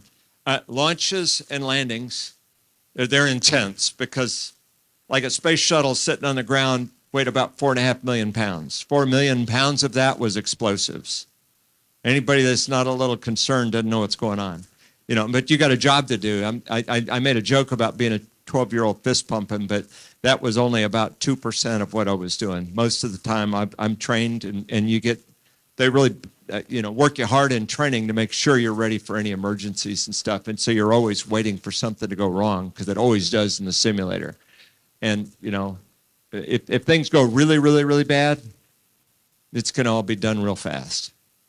Can't do much about it, but if I can trap it, if I could see a pressure changing or something going wrong, I want to be able to, start taking action, while we can. And the other thing was probably spacewalking. I'm incredibly psyched up to do the spacewalks. My first one was, it was just intense going out of the hatch the first time. I'm hanging on the hatch. I've trained for this for how many hours? Hundreds of hours underwater. I had over 600 hours underwater doing spacewalk training. And I helped design a lot of the tools and techniques that were being used, but it was so different for me to be the one going out and doing it. The senior guy, Piers, was out first. He made sure our safety tethers were there. But I remember coming out feet first and hanging on this handrail, just looking at this space station up there. It's like so different from what I trained on in the water. And there were no friendly scuba divers there to keep me safe. And I looked at the space station reflecting the Earth. I didn't look down yet, and there's my space shuttle hanging off the edge. And then I looked down. That was a mistake. Don't look down. And I looked up. I know my face just showed sheer terror. I looked up at my buddy Piers, and he was laughing and inside his helmet at me. And I says, "Okay." Piers is laughing. He's smiling. We're not about to die. Okay, focus. I guess over here, yeah. Okay. Well, line up for questions. You bet. Good afternoon. My name is Luciana. I want to what experience has carried you to your success? Any memorable moment, life lesson, or you'd like to share? So the overall question about how'd you get here? Yeah. Success in life. And I think it's the big one is just really being taught from a young age. It's up to us. We got it. There's, I grew up in the same kind of neighborhood you grew up in. It was, sometimes tough out there. And you know, and I also knew that it was, you know, that it's real easy for people to say no. Real easy for people to laugh and say you can't or you shouldn't. But to get to yes is hard. And to understand no doesn't mean never. It means not yet. And to get rejected by NASA so many times and go through that year and a half long process of getting built up, year and a half long application process, all the whole thing, and then to get the gut kick that, you know, you didn't get selected. You didn't get selected again. You didn't even get interviewed one time. No, those, you know, but it's like, you know, so keep leaning forward. And the other thing really, and it's really key to me, and I think it was key to my eventual success getting in the door at NASA, and when I was interviewing Frank and Jasmin and some of the astronauts you've seen on the screen today as part of their selection committee, I'm looking for what makes them tick inside. And, you know, and it's that passion. Are they really enjoying their path? And that's really key. If somebody comes in and says, all I've ever wanted to do as an astronaut, and there's nothing else I can do or I want to do, it's like, no, that's not healthy. Okay, so I enjoyed what I was doing, and when I left the Air Force, I mean, I loved what I was doing in the Air Force. I moved back not to get selected by NASA. I really had to get my kids back to their grandparents, aunts, uncles, cousins, and stuff like that. I needed to settle down.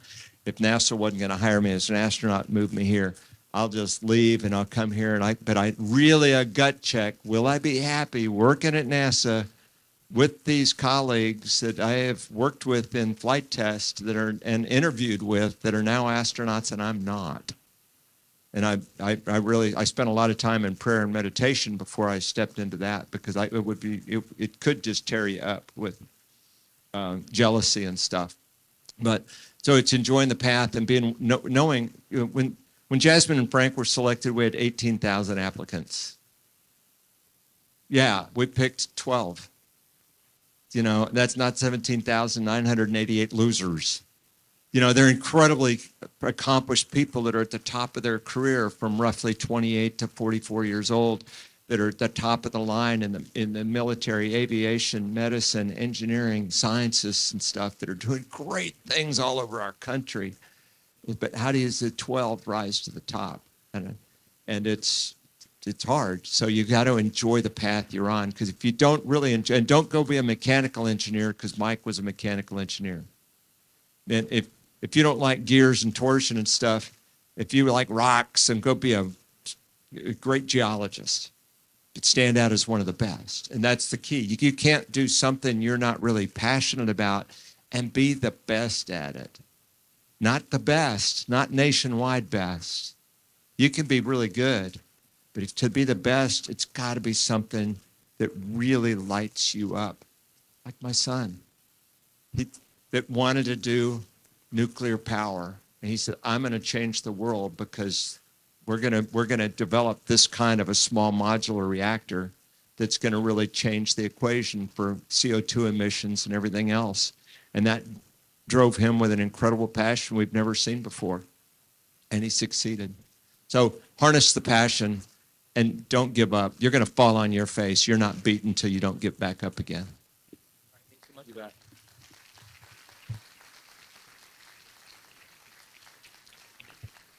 Yes. Hello. I want to say first, thank you for your incredible experiences, as well as really investing in our community and in trying to raise up curiosity for the next generation.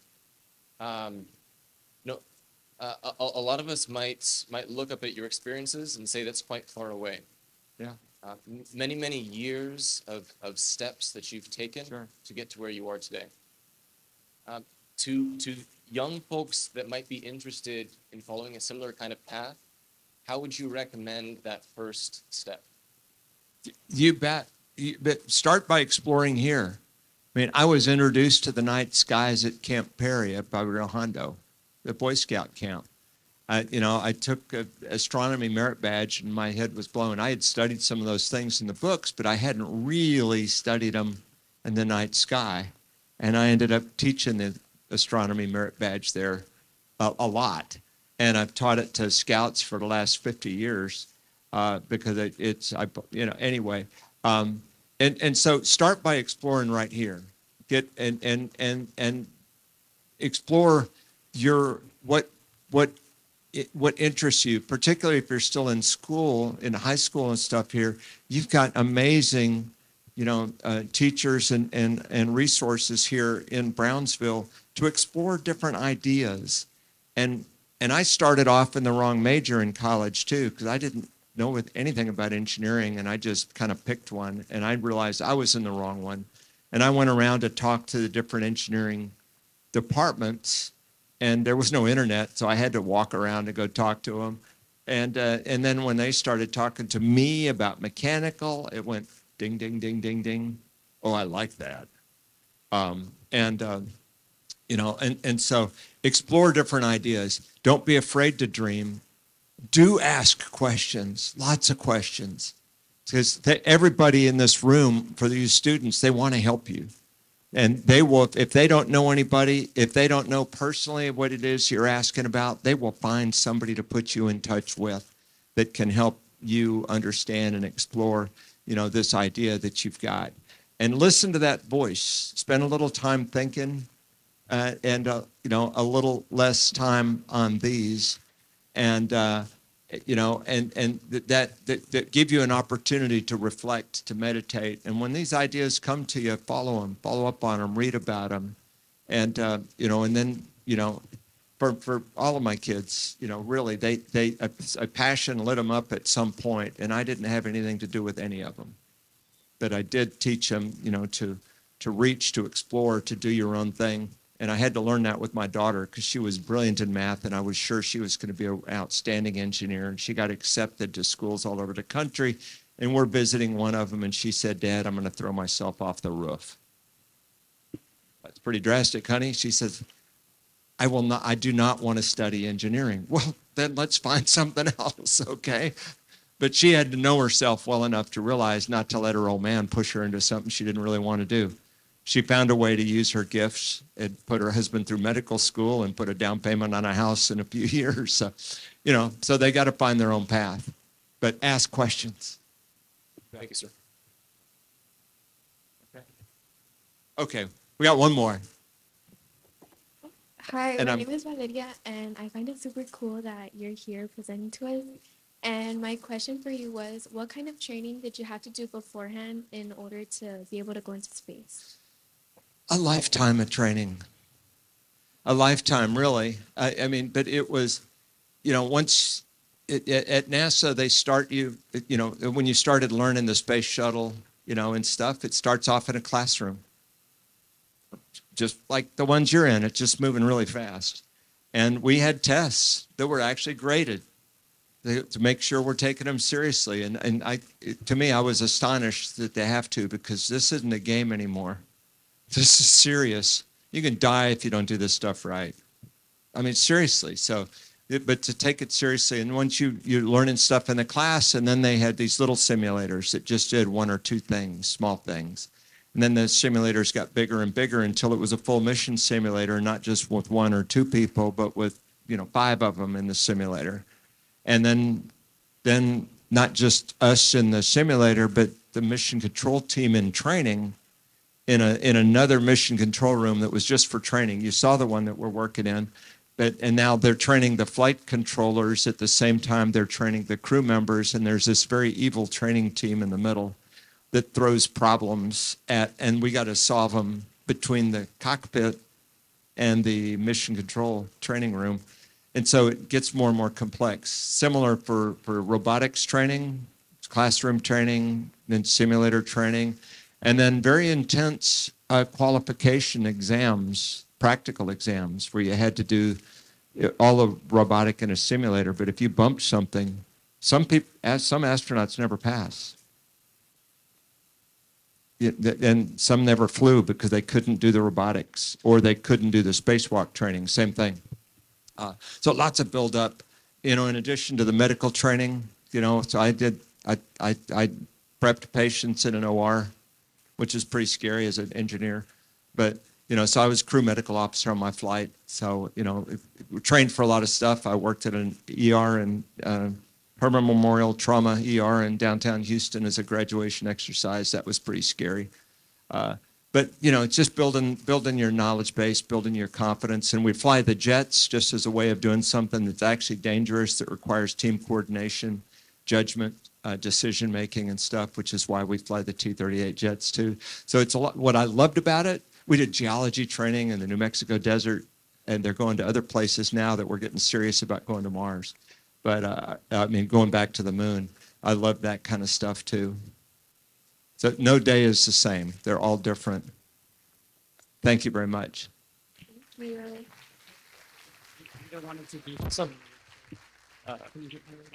Okay. Awesome. Always the coolest guy in the room. He talked about that selfie that Science Magazine claims to be one of the greatest selfies ever done. The originator of the selfie right there. And it's up in the Houston airport and everywhere else. So we're going to try to do one with you guys because you guys are pretty cool too. And maybe it won't be in the Houston airport, but we got a mayor here. Maybe he'll stick it in the Brownsville airport. So let's try a selfie of the colonel up there. All of you up in crunch. And it's going to be a selfie with the students of the Brownsville Independent School District with Colonel Mike Fossum. Yeah, let's see if we can get this. You got to come in. You got to come in. You want them in? Yeah. All right. We need our mayor because we want to make sure it gets put up in the Brownsville airport. I mean, because he's a great mayor. All right, come on, guys. Let's get a good selfie. This way you can stretch. You've been sitting a while. Come on, sweetheart. Right up here in front. Can we get our elementary kiddos? Oh, yeah. Where do you want them? Where do you want? Wherever he wants to be. He's the mayor. No, you're doing a selfie and they're taking another one from the back? Yeah, okay. I don't need my selfie photo here.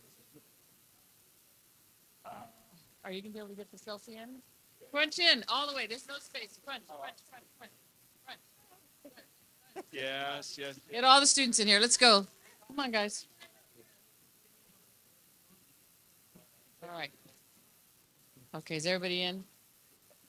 Mike, it's supposed to be a selfie. Oh, it's supposed to be a selfie. Okay. And then we'll do some others. Let's get all these guys back up. Come on, guys. Tight. Are y'all in? Can you get them all in?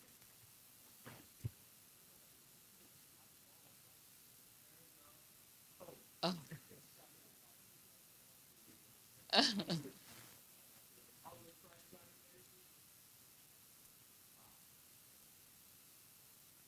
Okay, now you can do the normal one if you like, but I just want to make sure everybody's stretched and got to move. That's all right, whatever you want. I wanted to do that. Yeah. All right, it's okay. All right, guys, thank you so much. That got you moving a little bit. Stretch. You can go back to your homes over here in your chairs. We're good.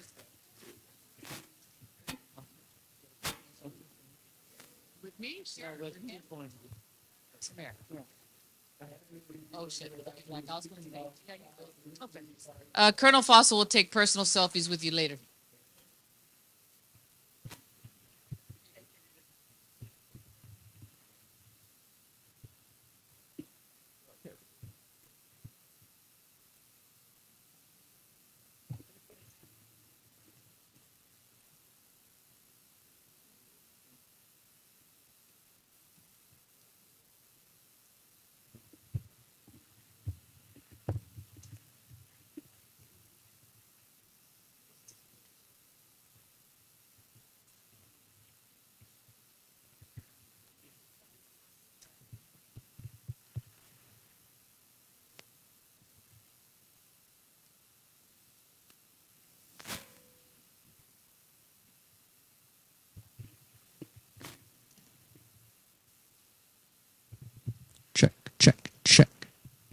Check. Test. Check. Test. Test.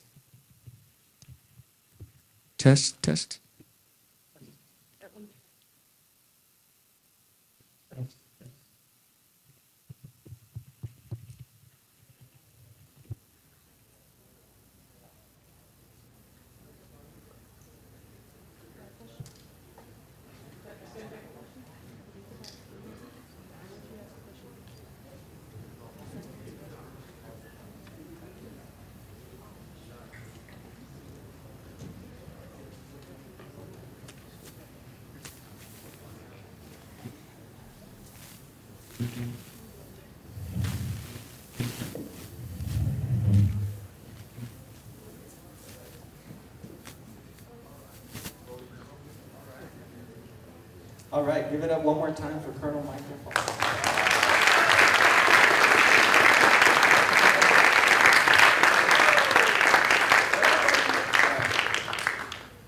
So for the next half an hour, for the final part of this event, we're going to do a panel. We're going to do a panel discussion with the four really talented people that had spoken on the stage earlier. This is going to be a Pathways to Careers in STEM and Space panel. So you all, most of you, are in high school and you're at the point where you're thinking about the next step, you're thinking about where you're going to go.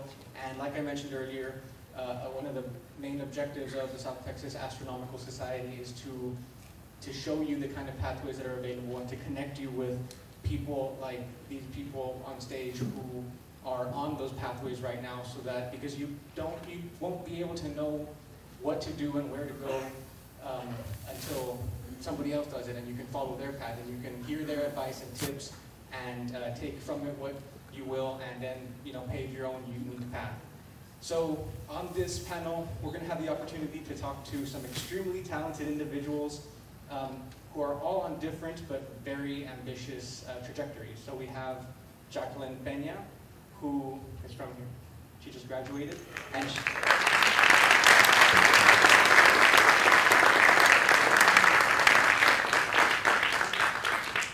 she didn't mention it earlier because she is too humble, but she graduated just recently from PACE and is now starting her career in aerospace engineering at Stanford University.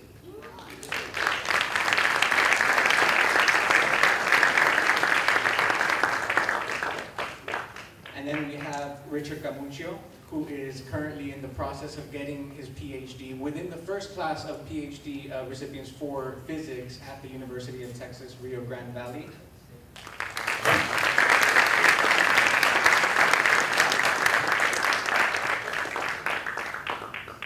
Yeah, we talked about the observatory and stuff, but the work he's doing in astrophysics is really cutting edge, revolutionary stuff, and it's really awesome.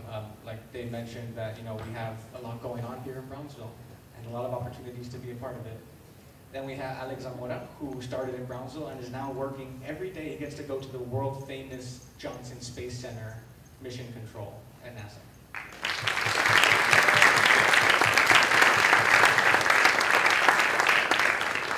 And then, of course, Colonel Michael Fossum, who is one of under 300 humans on the Earth to have had the privilege to work and live and eat food and play games on the International Space Station.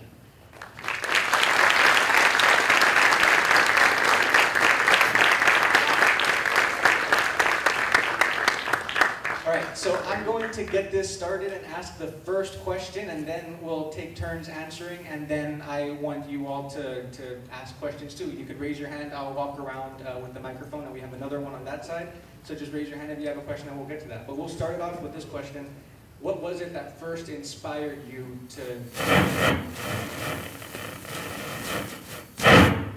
to pursue a career in space and or STEM?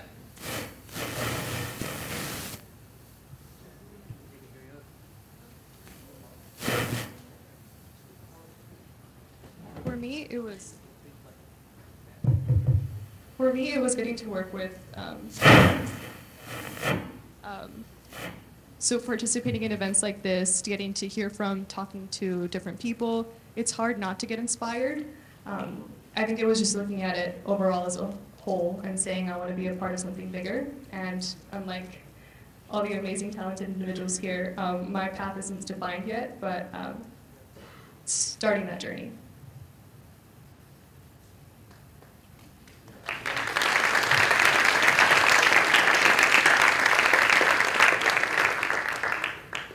For me, I think it was specifically when I was 5 years old. I looked through a telescope for the first time with my dad on the driveway at the moon and at Saturn.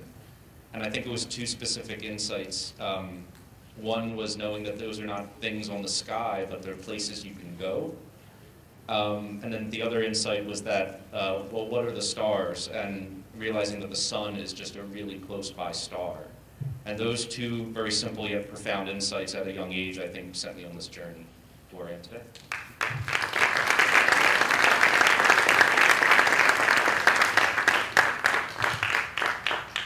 So I think for me, just big picture, I was always into like sci-fi movies and different things like that. So not like on a super serious note, like for me, I think kind of the movies really inspired me.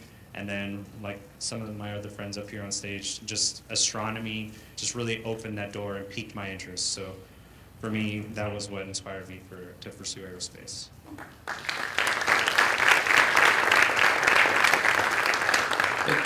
And you heard from me some, when we first moved to the Valley, I went and actually born in McAllen.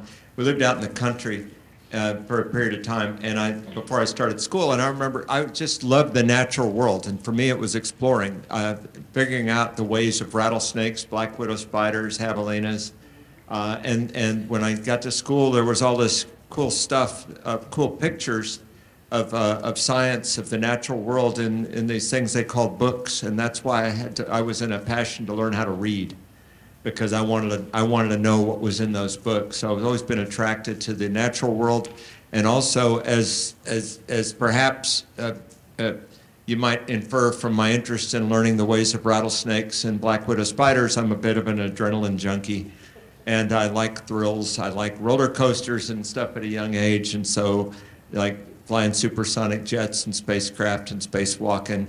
Yeah, that's the kind of thing. But even a career that has challenges and risks, even if it's not a physical risk. Now, as part of university administration, and even working in a 6-story engine room with my cadets, on the Atlantic Ocean, in the summer times is part of the adrenaline for me too. I like action. I never want to, work in a cubicle.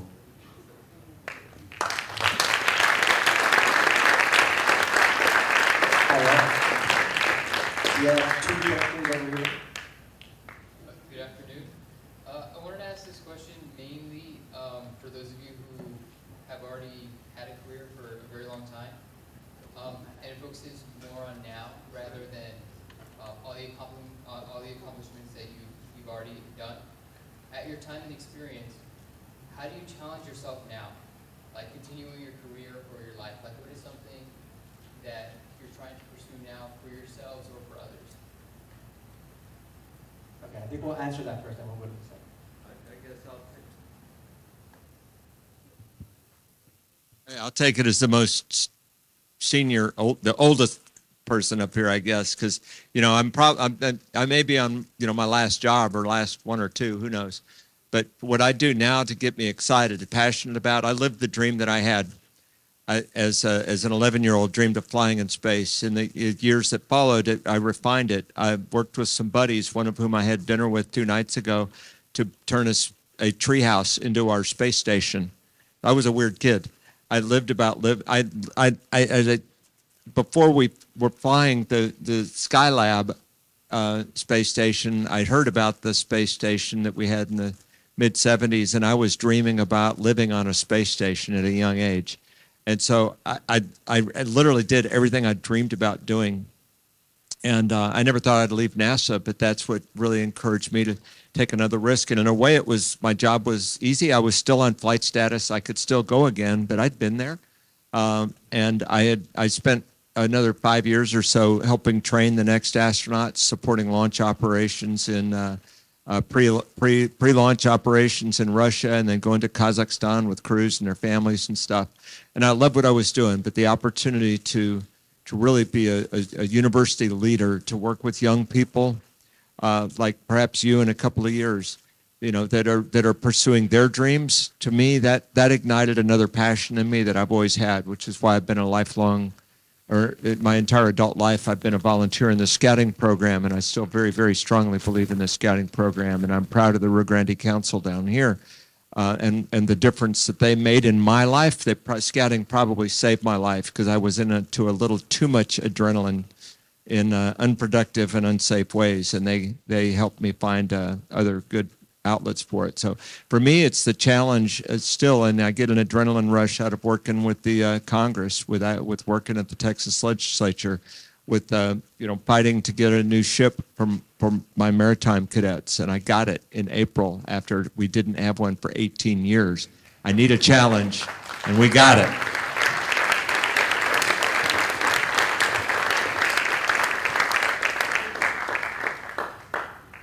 So for me, I think the thing that keeps me going is something in my mind that I just sort of call the power of one more. So especially like at work and stuff, you know, you have like this base minimum expectation that you're there to meet, but then there's always one more thing you can do. There's another project you can take on. There's somebody else that you can mentor. There's somebody you can take with you. And I think to just echo some of Colonel Fossum's words earlier, which is you have to love what you do, and if you're passionate about it, you're just gonna go extremely hard for it. You're gonna do everything that you can, and by no means is it a straight shot every time, right? I am no stranger to failure. What I've talked about today were like the high points, but there's been equally, if not worse, failures for me. So if I had any advice to give anybody just starting off is don't be afraid to fail. And if you fail, fail hard and learn everything you can from it, because I've learned the most through all of my failures.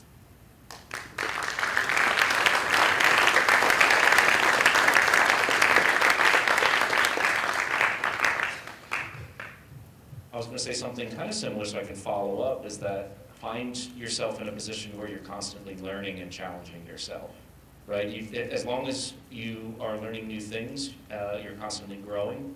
You're going to be making mistakes along the way. I'm in a PhD program, but I got rejected from all of the graduate schools I first applied to. So the first time I applied to graduate school, I didn't get in. My failures have also taught me quite a bit as well. So I would say if you're interested in doing something in science or engineering, challenging yourself constantly learning, and really if there are a few problems in the world that you're really interested in solving, try focusing on those and try to make a difference in the world. That's really, those are the key things for me at least.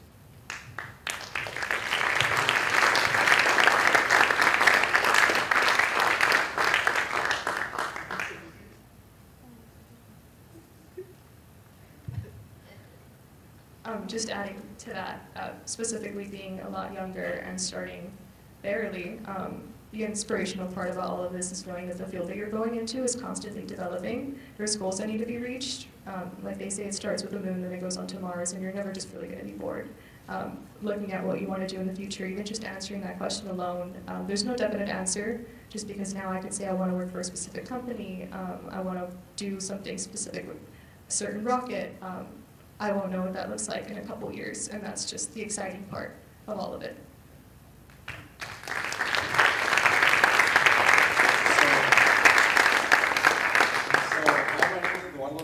And I guess my first question would be to you, Jacqueline. What would be the best advice you would give to somebody who is trying to pursue an education in aerospace engineering and pursuing a bachelor's at Stanford University, which has actually been my dream since I was, as far as I can remember? That's a really good question, specifically because you're from here. There's a bunch of people you can talk to who are doing the sort of thing that you might want to do. Getting to Stanford, it's a lot of this idea that you're on the frontier. It's that this school is where we make the next big thing. These are the people who are leading the future. And so when you apply, when you talk to the people that you want to be working with, they're looking for that certain spark. You're thinking of the future. So as long as you keep that in mind, make connections while you're here, talk about that in your application, talk about that with the people at school. It'll get you to where you need to be. Right? I think so.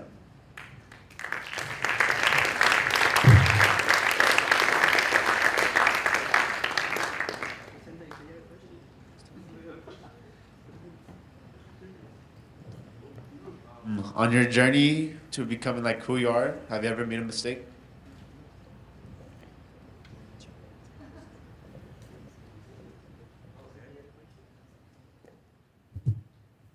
Absolutely. You know, and I think that the mistakes, you know, not in the technical world, but in how I handled things. And, you know, at one point in my career, early on, you know, I had a boss who was a terrible bully. I mean, he was just vicious, and I won't go into details. but I didn't know how to handle that. And, you know, and I really withdrew, and I was afraid of him, and that's what he wanted. And it really belittled me. It held me back, and I ended up, you know, I figured I'd kind of reached a dead end because he had blocked me from actually advancing in my career, and I was really upset about it.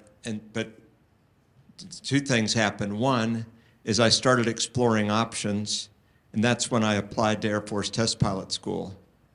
Part of it was this astronaut dream, maybe, but part of it was to get away from a toxic boss. So there's more effective ways to handle it.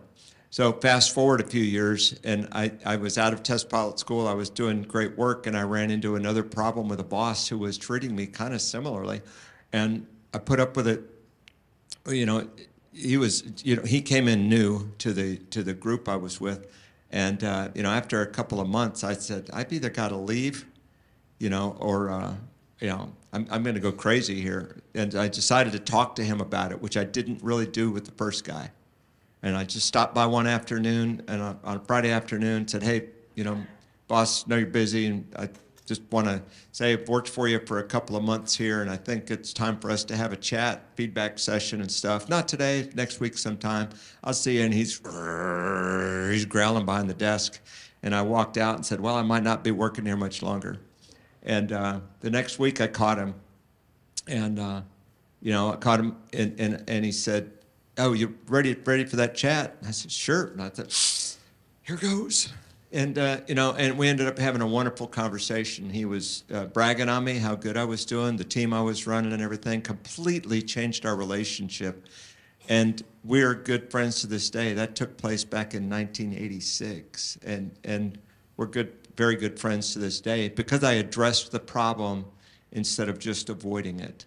And so that was the biggest mistake that I made. And it's one that I still struggle with some, because most of us would rather avoid conflict than address it head on. But I always go back to remembering, even now in my job as a vice president of Texas A&M, you got to address the conflict. And even though most of us would rather avoid it, you can only make it better by addressing it. And sometimes the conflict evaporates completely, and you realize it was just a misunderstanding.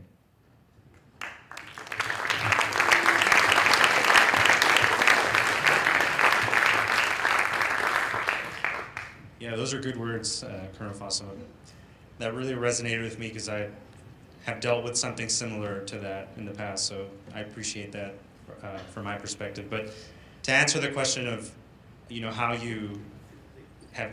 have my failures sort of defined me, I feel like my failures have never really defined me. It's more been my reactions to them and how I get up from them. So for me, I've kind of internalized this phrase of, it's not really what happens to me, it's how I react.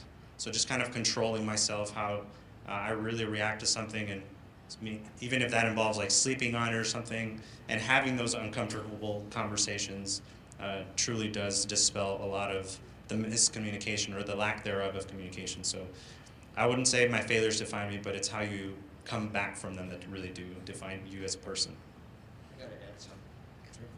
Well, perfect. How you react to the failure.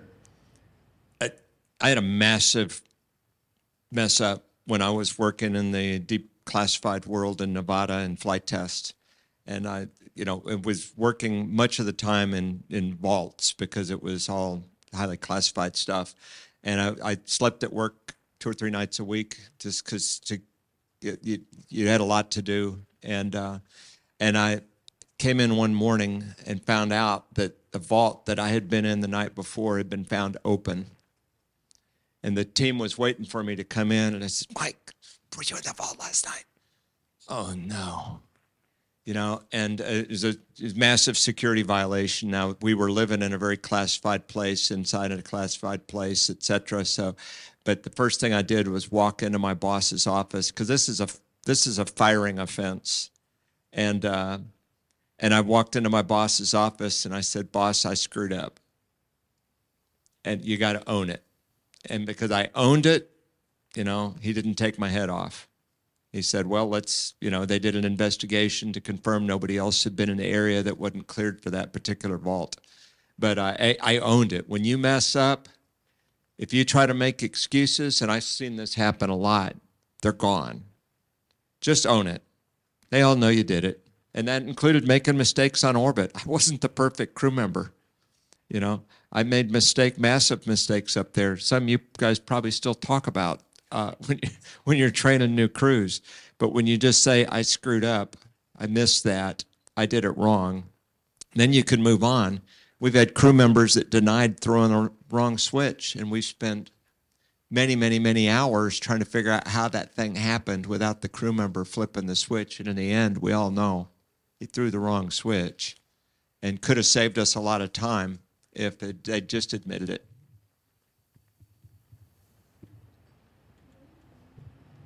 I mean, in terms of mistakes, I can't say much different, but in terms of ownership, right? When you make a mistake, taking ownership of it is going to be the surest way to learn from those mistakes. Or in other words, I feel like this is an old proverb somewhere, but it's like you can't control the storm, but you can adjust the sails.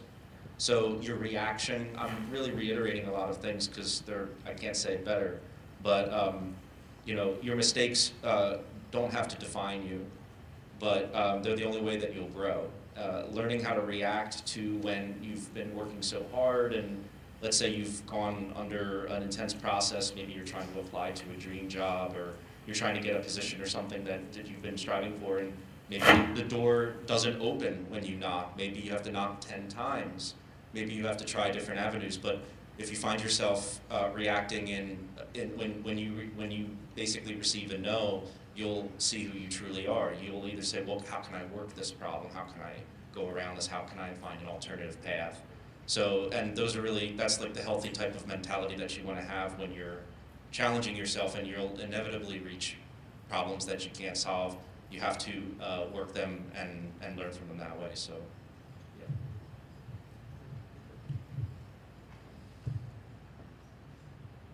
I'm sure any sort of mistake you could make right now as a high school student will not be as scary as a security breach or anything on that end, but you can start with giving yourself that grace. But you're at the age where you're learning your lessons. These are lessons to be taught and told. This is something you're going to look back at and say, well, when I was young, I did something and it did not really work out. You're building your own perspective right now and setting yourself up for success. So just being a little lighthearted at this age is good for you. Hi, good morning. Thank you for sharing your journey with us. My name is Daphne Maldonado, and I'm the director for the Convention and Visitors Bureau and Office of Space Commerce. And it's the newest department with the city of Brownsville. We're developing it right now, and I would like to know, what would you like to see come to fruition for Brownsville's space commercialization? Oh boy, I think that your neighbors over in Boca Chica are probably getting ahead of you. I'm not sure, what else. I'd love to sit down and have a cup of coffee. It won't be today because I've got to leave in a few minutes. But to think about what ideas you've got there, it's incredible to have. I mean, Starbase out there. The work that SpaceX is doing at Boca Chica right here. It's unimaginable to me. Actually, when they bought that land a number of years ago, I thought it was a negotiation tactic to use with Kennedy Space Center in Florida. Like, well, give us better rates or we're going to build our own. Like, there's no way they're going to build their own. You know how expensive it is to build all that stuff, to put all that infrastructure in place? And here we are, right? Because but it's right here. I mean, when I graduated from high school, there were no engineering programs. There were very few really technical programs at the bachelor's degree or above available anywhere in the valley. And now there's all of these things. And, we've got the observatories. How many of them here in Brownsville? Well, two big ones and the smaller ones and stuff. So there's, those kind of options, they open things up. I think probably your best bet for the short term is tying into what's already gone on at Boca Chica. It's hard to land rockets. I'm not sure I'd recommend it at your airport. Let them do it out there where there's a little less around. And certainly launching, you want to be on the coast, so you're going over as few people as possible. But figuring out how to be the part of the support network that ties into the groundbreaking that they're doing is probably the first guess.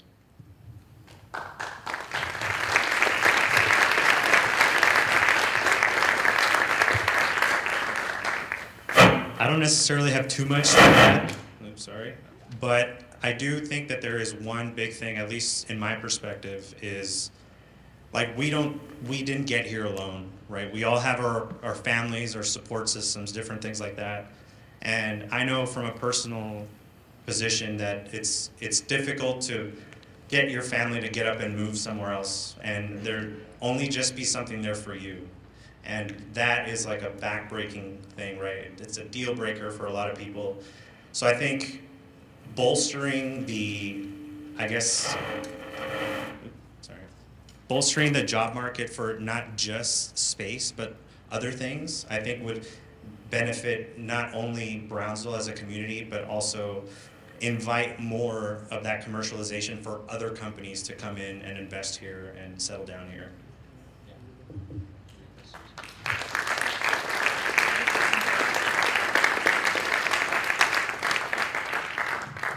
Yeah, just again to piggyback off of that, I know that there's so many like students at the universities and at the different high schools. You know, Jackie had a satellite project that if it had a little bit of funding, that could be a real thing that's launched off of a Starship, for instance. So there's a lot of ideas and a lot of people who have these ideas that don't know where to necessarily go to make them real.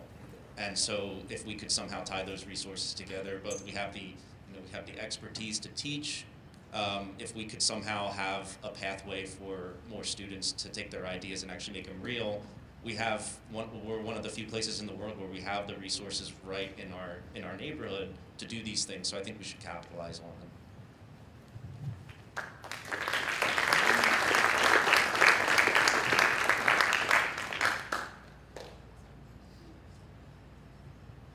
Oh my gosh. Okay, so I like this question. So I hope to see it implemented for the better, specifically for a pillar of inspiration. I know Richard's moment was looking through a telescope, while my moment was watching the Starship launch.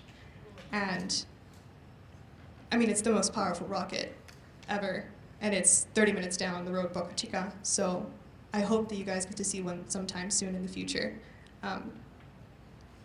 And this is the engineering of the future. Beyond Artemis generation, you guys are looking at Mars. You're looking at the human landing system being built right there. So I hope this inspires you guys. It inspired a lot of us here. So yeah, I really hope that it's implemented correctly, mainly for that point.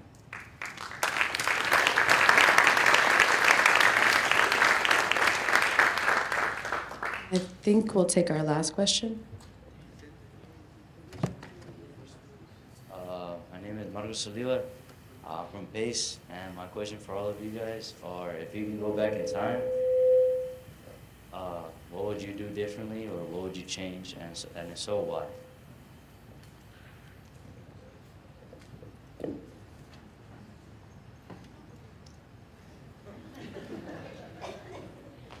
It's a very good question. I don't have anything exciting. I mean, the one thing that came to mind was maybe I should have become an Eagle Scout. I feel like that. Well, I heard that Colonel Fossum was one, and you know, all the Apollo astronauts were Eagle Scouts. So that was the first thing that came to mind. Maybe that. But I try not to have too many regrets. I just try to learn from my mistakes.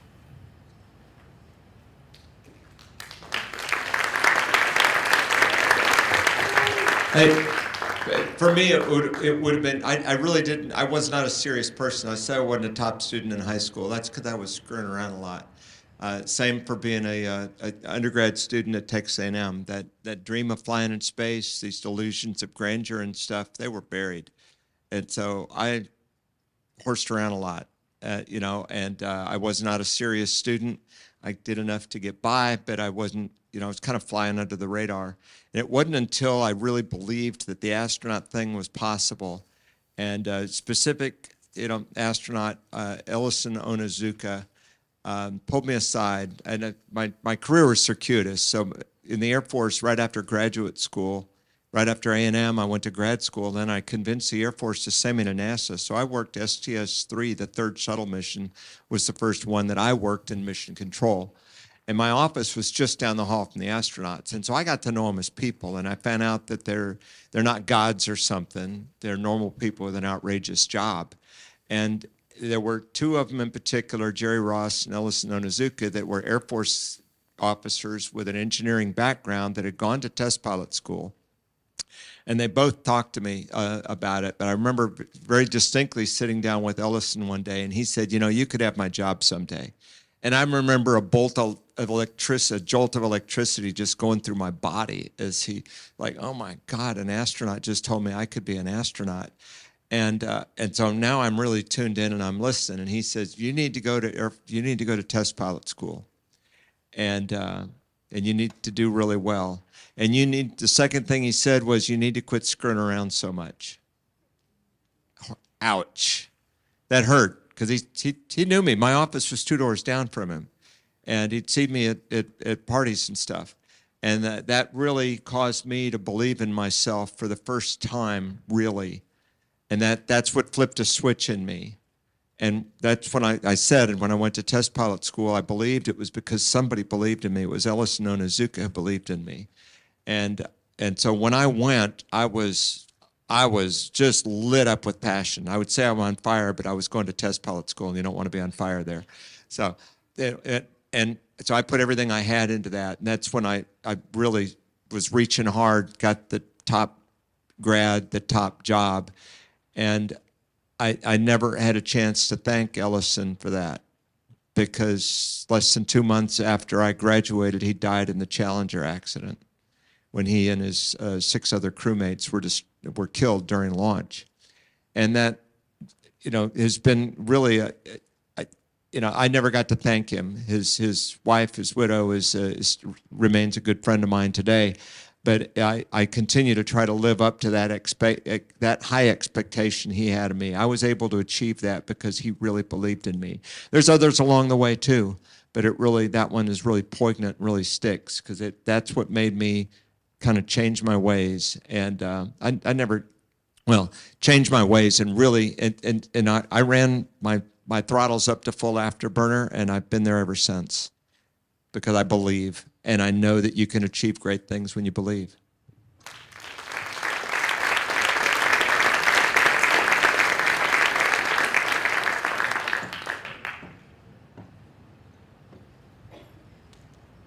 For me, it was, I wish I would have dreamed bigger a little earlier on. I wish when I started high school, I would have known about stars or just different people here at home who actually want to help you and who want to guide you and who want to mentor you. I feel like I could have done a lot more when I was here with you guys at PACE. And also just being able to help others. That's probably the best part about all of it. But I wish I would have started earlier, and you guys are in a great position to do that right now.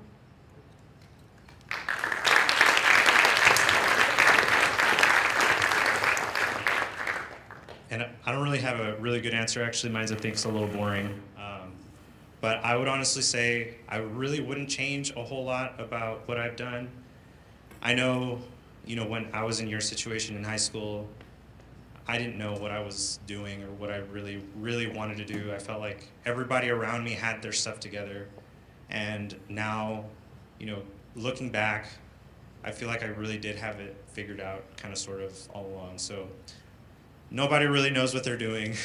Everyone's just kind of, I think everyone's just kind of going their own path, and at the end of the day, you'll be where you need to be, and just follow your path. If you have a passion, work hard for it, and you'll get there. I guarantee it. All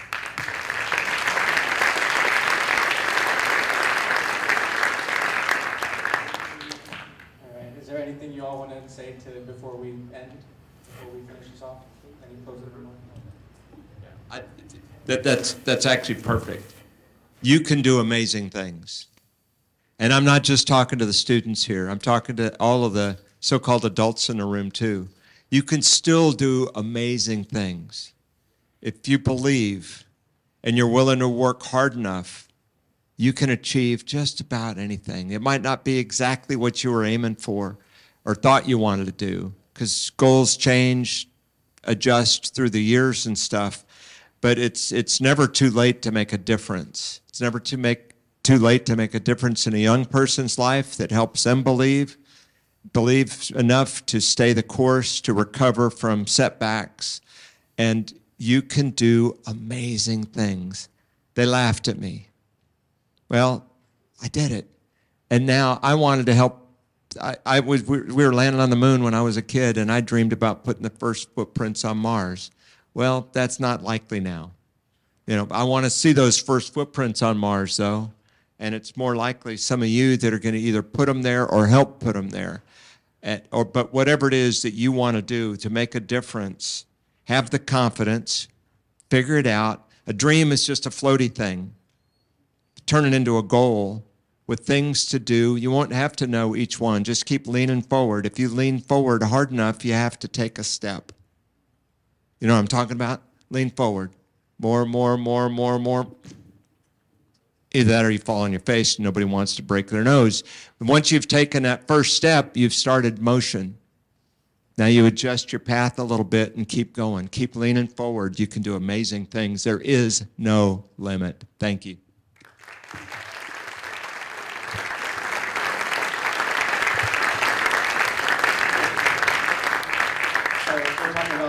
And engineering. One last thing, I think Cooper wanted to say a couple of words, because there's also, you know, STEM has always been a very big thing, but now there's also STEAM, and so we don't want anybody to be left out. Yeah, STEAM. So I think Cooper wanted to say just a couple words about the art industry. So this was kind of unplanned, but so I know there's, you know, science, engineering, math can be pretty daunting, and for some people that's not what you're passionate about. You know, there's art, there's so many other avenues that you can affect this industry in. Like those cameras, that battery that's powering that camera, those were used to film the first Starship flight test. You know, this is something that has changed my life, and I think you guys already touched very well on it. It's like you have these questions that there's something you gotta find, something you're super interested in. And I've found that if you kind of go down those pathways and you allow that curiosity to bloom, I mean, it can lead you on a lifetime of an adventure. You know, I'm from Southwest Missouri. This is a long way from home. You know, it's a long way from home, and I just found, you know, I decided to ask this question. I decided to care enough about the answer, and it's led me on a 3-year adventure so far. And we're basically making the documentary on the return to space, and you just never know what can happen if you are willing to care about the answer to your question. So. Thank you, Keith. Thank you.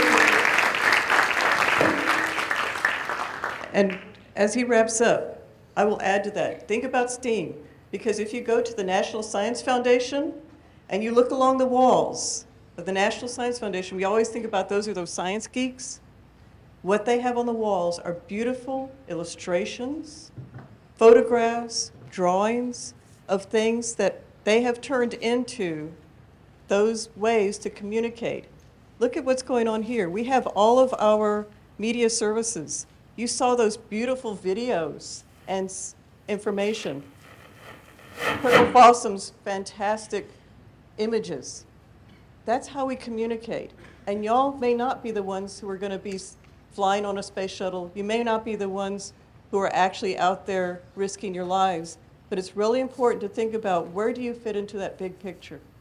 What can you do that supports things? And if you're a fantastic illustrator, if you're great at the mathematics, you don't have to, our engineers have to do engineering drawings. Otherwise, we don't have the diagrams and the information for him to be able to study in the classroom, to be able to turn that into those actual mechanical devices or electronic devices to move forward. What do you communicate with now?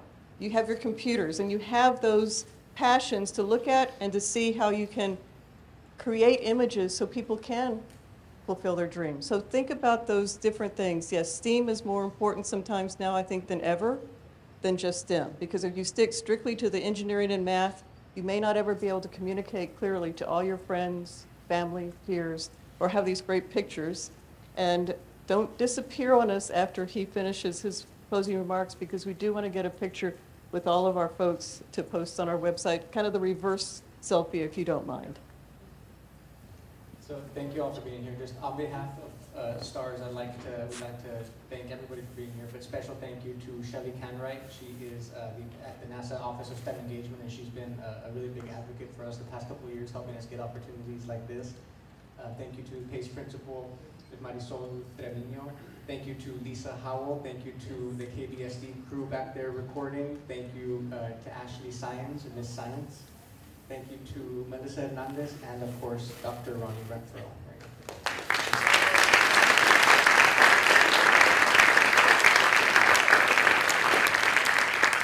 Victor, before our students leave, can we get a picture with all of this? I'd like to shake a hand for all the students that asked a question and stuff too. Oh, okay, great.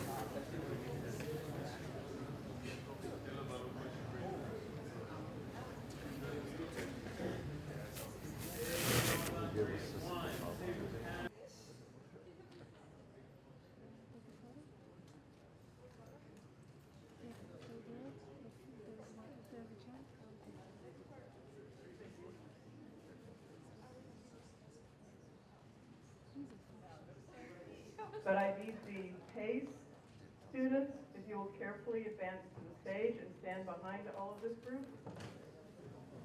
Okay, our PACE students,